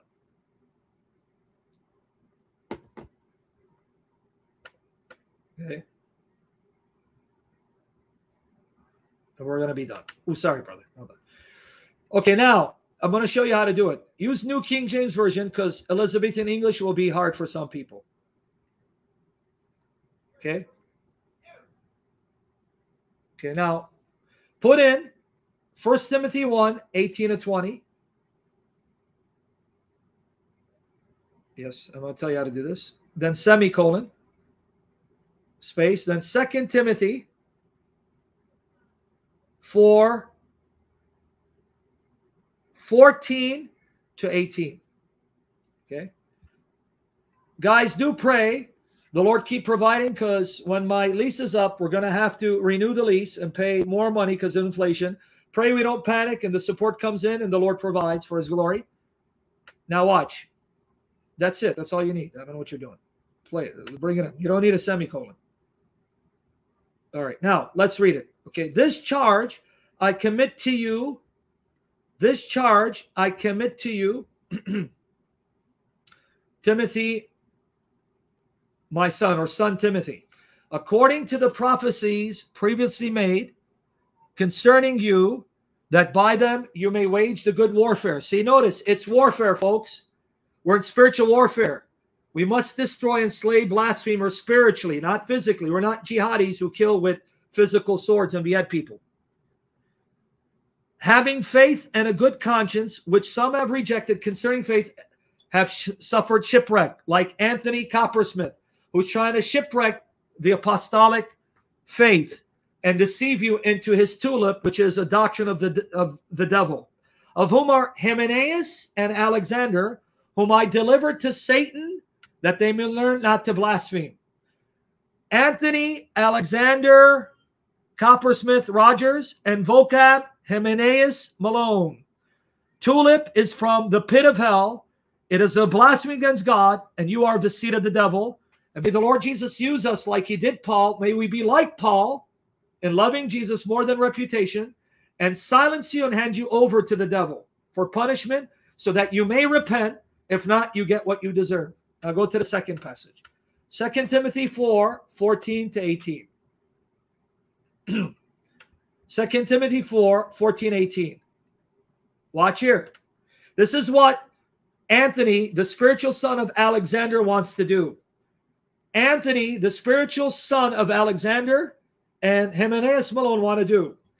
And I'm not saying I'm Paul, so I don't want these perverts to twist my words. May God shame you. I am not good enough to carry Paul's sandals. But Paul does say, imitate him as he imitates Christ. So I pray we all imitate Paul and be filled with the Spirit like Paul was filled. But if you're going to imitate Paul, then you're going to have Alexander Coppersmiths opposing you. And I pray I can walk like Paul in loving Jesus, so that one of the signs that you know you're walking like Paul and imitating Paul, imitating Jesus, you're going to have false Christians and perverts like Anthony attacking you. As a sign, the Lord is making you like Paul, who was made like Jesus. Thank you, Lord. So here is Anthony's spiritual father. They're trying to now slander me, but it's only going to shame them. Alexander the coppersmith, Anthony Rogers did me much harm. And not really. May the Lord repay him according to his works, which he's doing. Because of this wicked, blasphemous dog, now the Orthodox are rising. Now the Catholics are rising. Now the Assyrian Church, they're now all arising to defend the honor of the apostolic churches and the integrity of the correct interpretation of Scripture, and saving God from this wicked, blasphemous depiction that makes God similar to Hitler on an infinite level and to Allah of Sunni Islam, which is Anthony's God. You must also be aware of him. You also must be aware of him, for he has greatly resisted our words. Exactly. Perry Robinson tried to be nice. William did, and I did. At my first defense, no one stood with me, but all forsook me. May it not be charged against them. Finally, 1718. Scroll down. But the Lord stood with me and strengthened me, so that the message might be preached fully through me, that all the Gentiles might hear. Also, I was delivered out of the mouth of the lion, and the Lord will deliver me. This is our hope and our confidence. From every evil work, and preserve me for his heavenly kingdom. To him be glory forever and ever. Amen. In the name of the Father, and of the Son, and of the Holy Spirit. Our Father, who art in heaven, hallowed be thy name. Thy kingdom come, thy will be done on earth as it is in heaven. Give us this day our daily bread, and forgive us our trespasses as we forgive those who trespass against us. And lead us not into temptation, but deliver us from the evil one. For thine is the kingdom, and the power, and the glory, both now and forever, unto ages of ages. In the name of the Father, and of the Son, and of the Holy Spirit. In Jesus' name we pray. Amen. Folks, pray for my throat, my chest. God will give me perfect healing and strengthen my throat, my chest, and my voice to use to glorify the Lord Jesus. Now, you know what I asked you not to do. Stop being their messenger boys and girls. I don't need to hear about them. Let me focus on the topics. Like tomorrow, Lord willing, I want to do Marian Doctrines, Part 5. Please let me focus. Don't defend me. You're not of Sam Shamoon. Don't attack those who attack me. Defend the glory of Christ, the honor of the gospel, and the honor of the church. Be zealous for that. And we had a good group. We had close to 390. So glory to God. The numbers are increasing. May they increase more for the glory of Jesus. Pray for my health, my daughter's health, safety, salvation, holiness, and provision. And the Lord bring them to me sooner than later. Amen.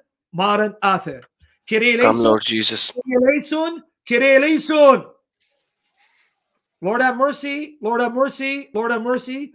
Father have mercy. Son have mercy. Holy Spirit have mercy. Go ahead, brother. Amen.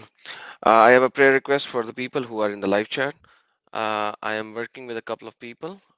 Please pray for them, that the Lord will give them the zeal to understand the Bible and come to the true God. They are out of Islam, and now they are in a spiritual journey. So please pray for them, and so that I will soon testify that they have accepted our true Lord God. So that would be my prayer request. Amen. They're going to pray for you and your family and your ministry. But you couldn't wait for me to finish the prayer for you to interrupt me, bro? No, you said go on. No, but when I said Kyrie, you came in and said something. Did I? Okay. Yeah, but anyway, Takbir. Al-Masihu Akbar. All right. Christ is risen, risen indeed. Amen.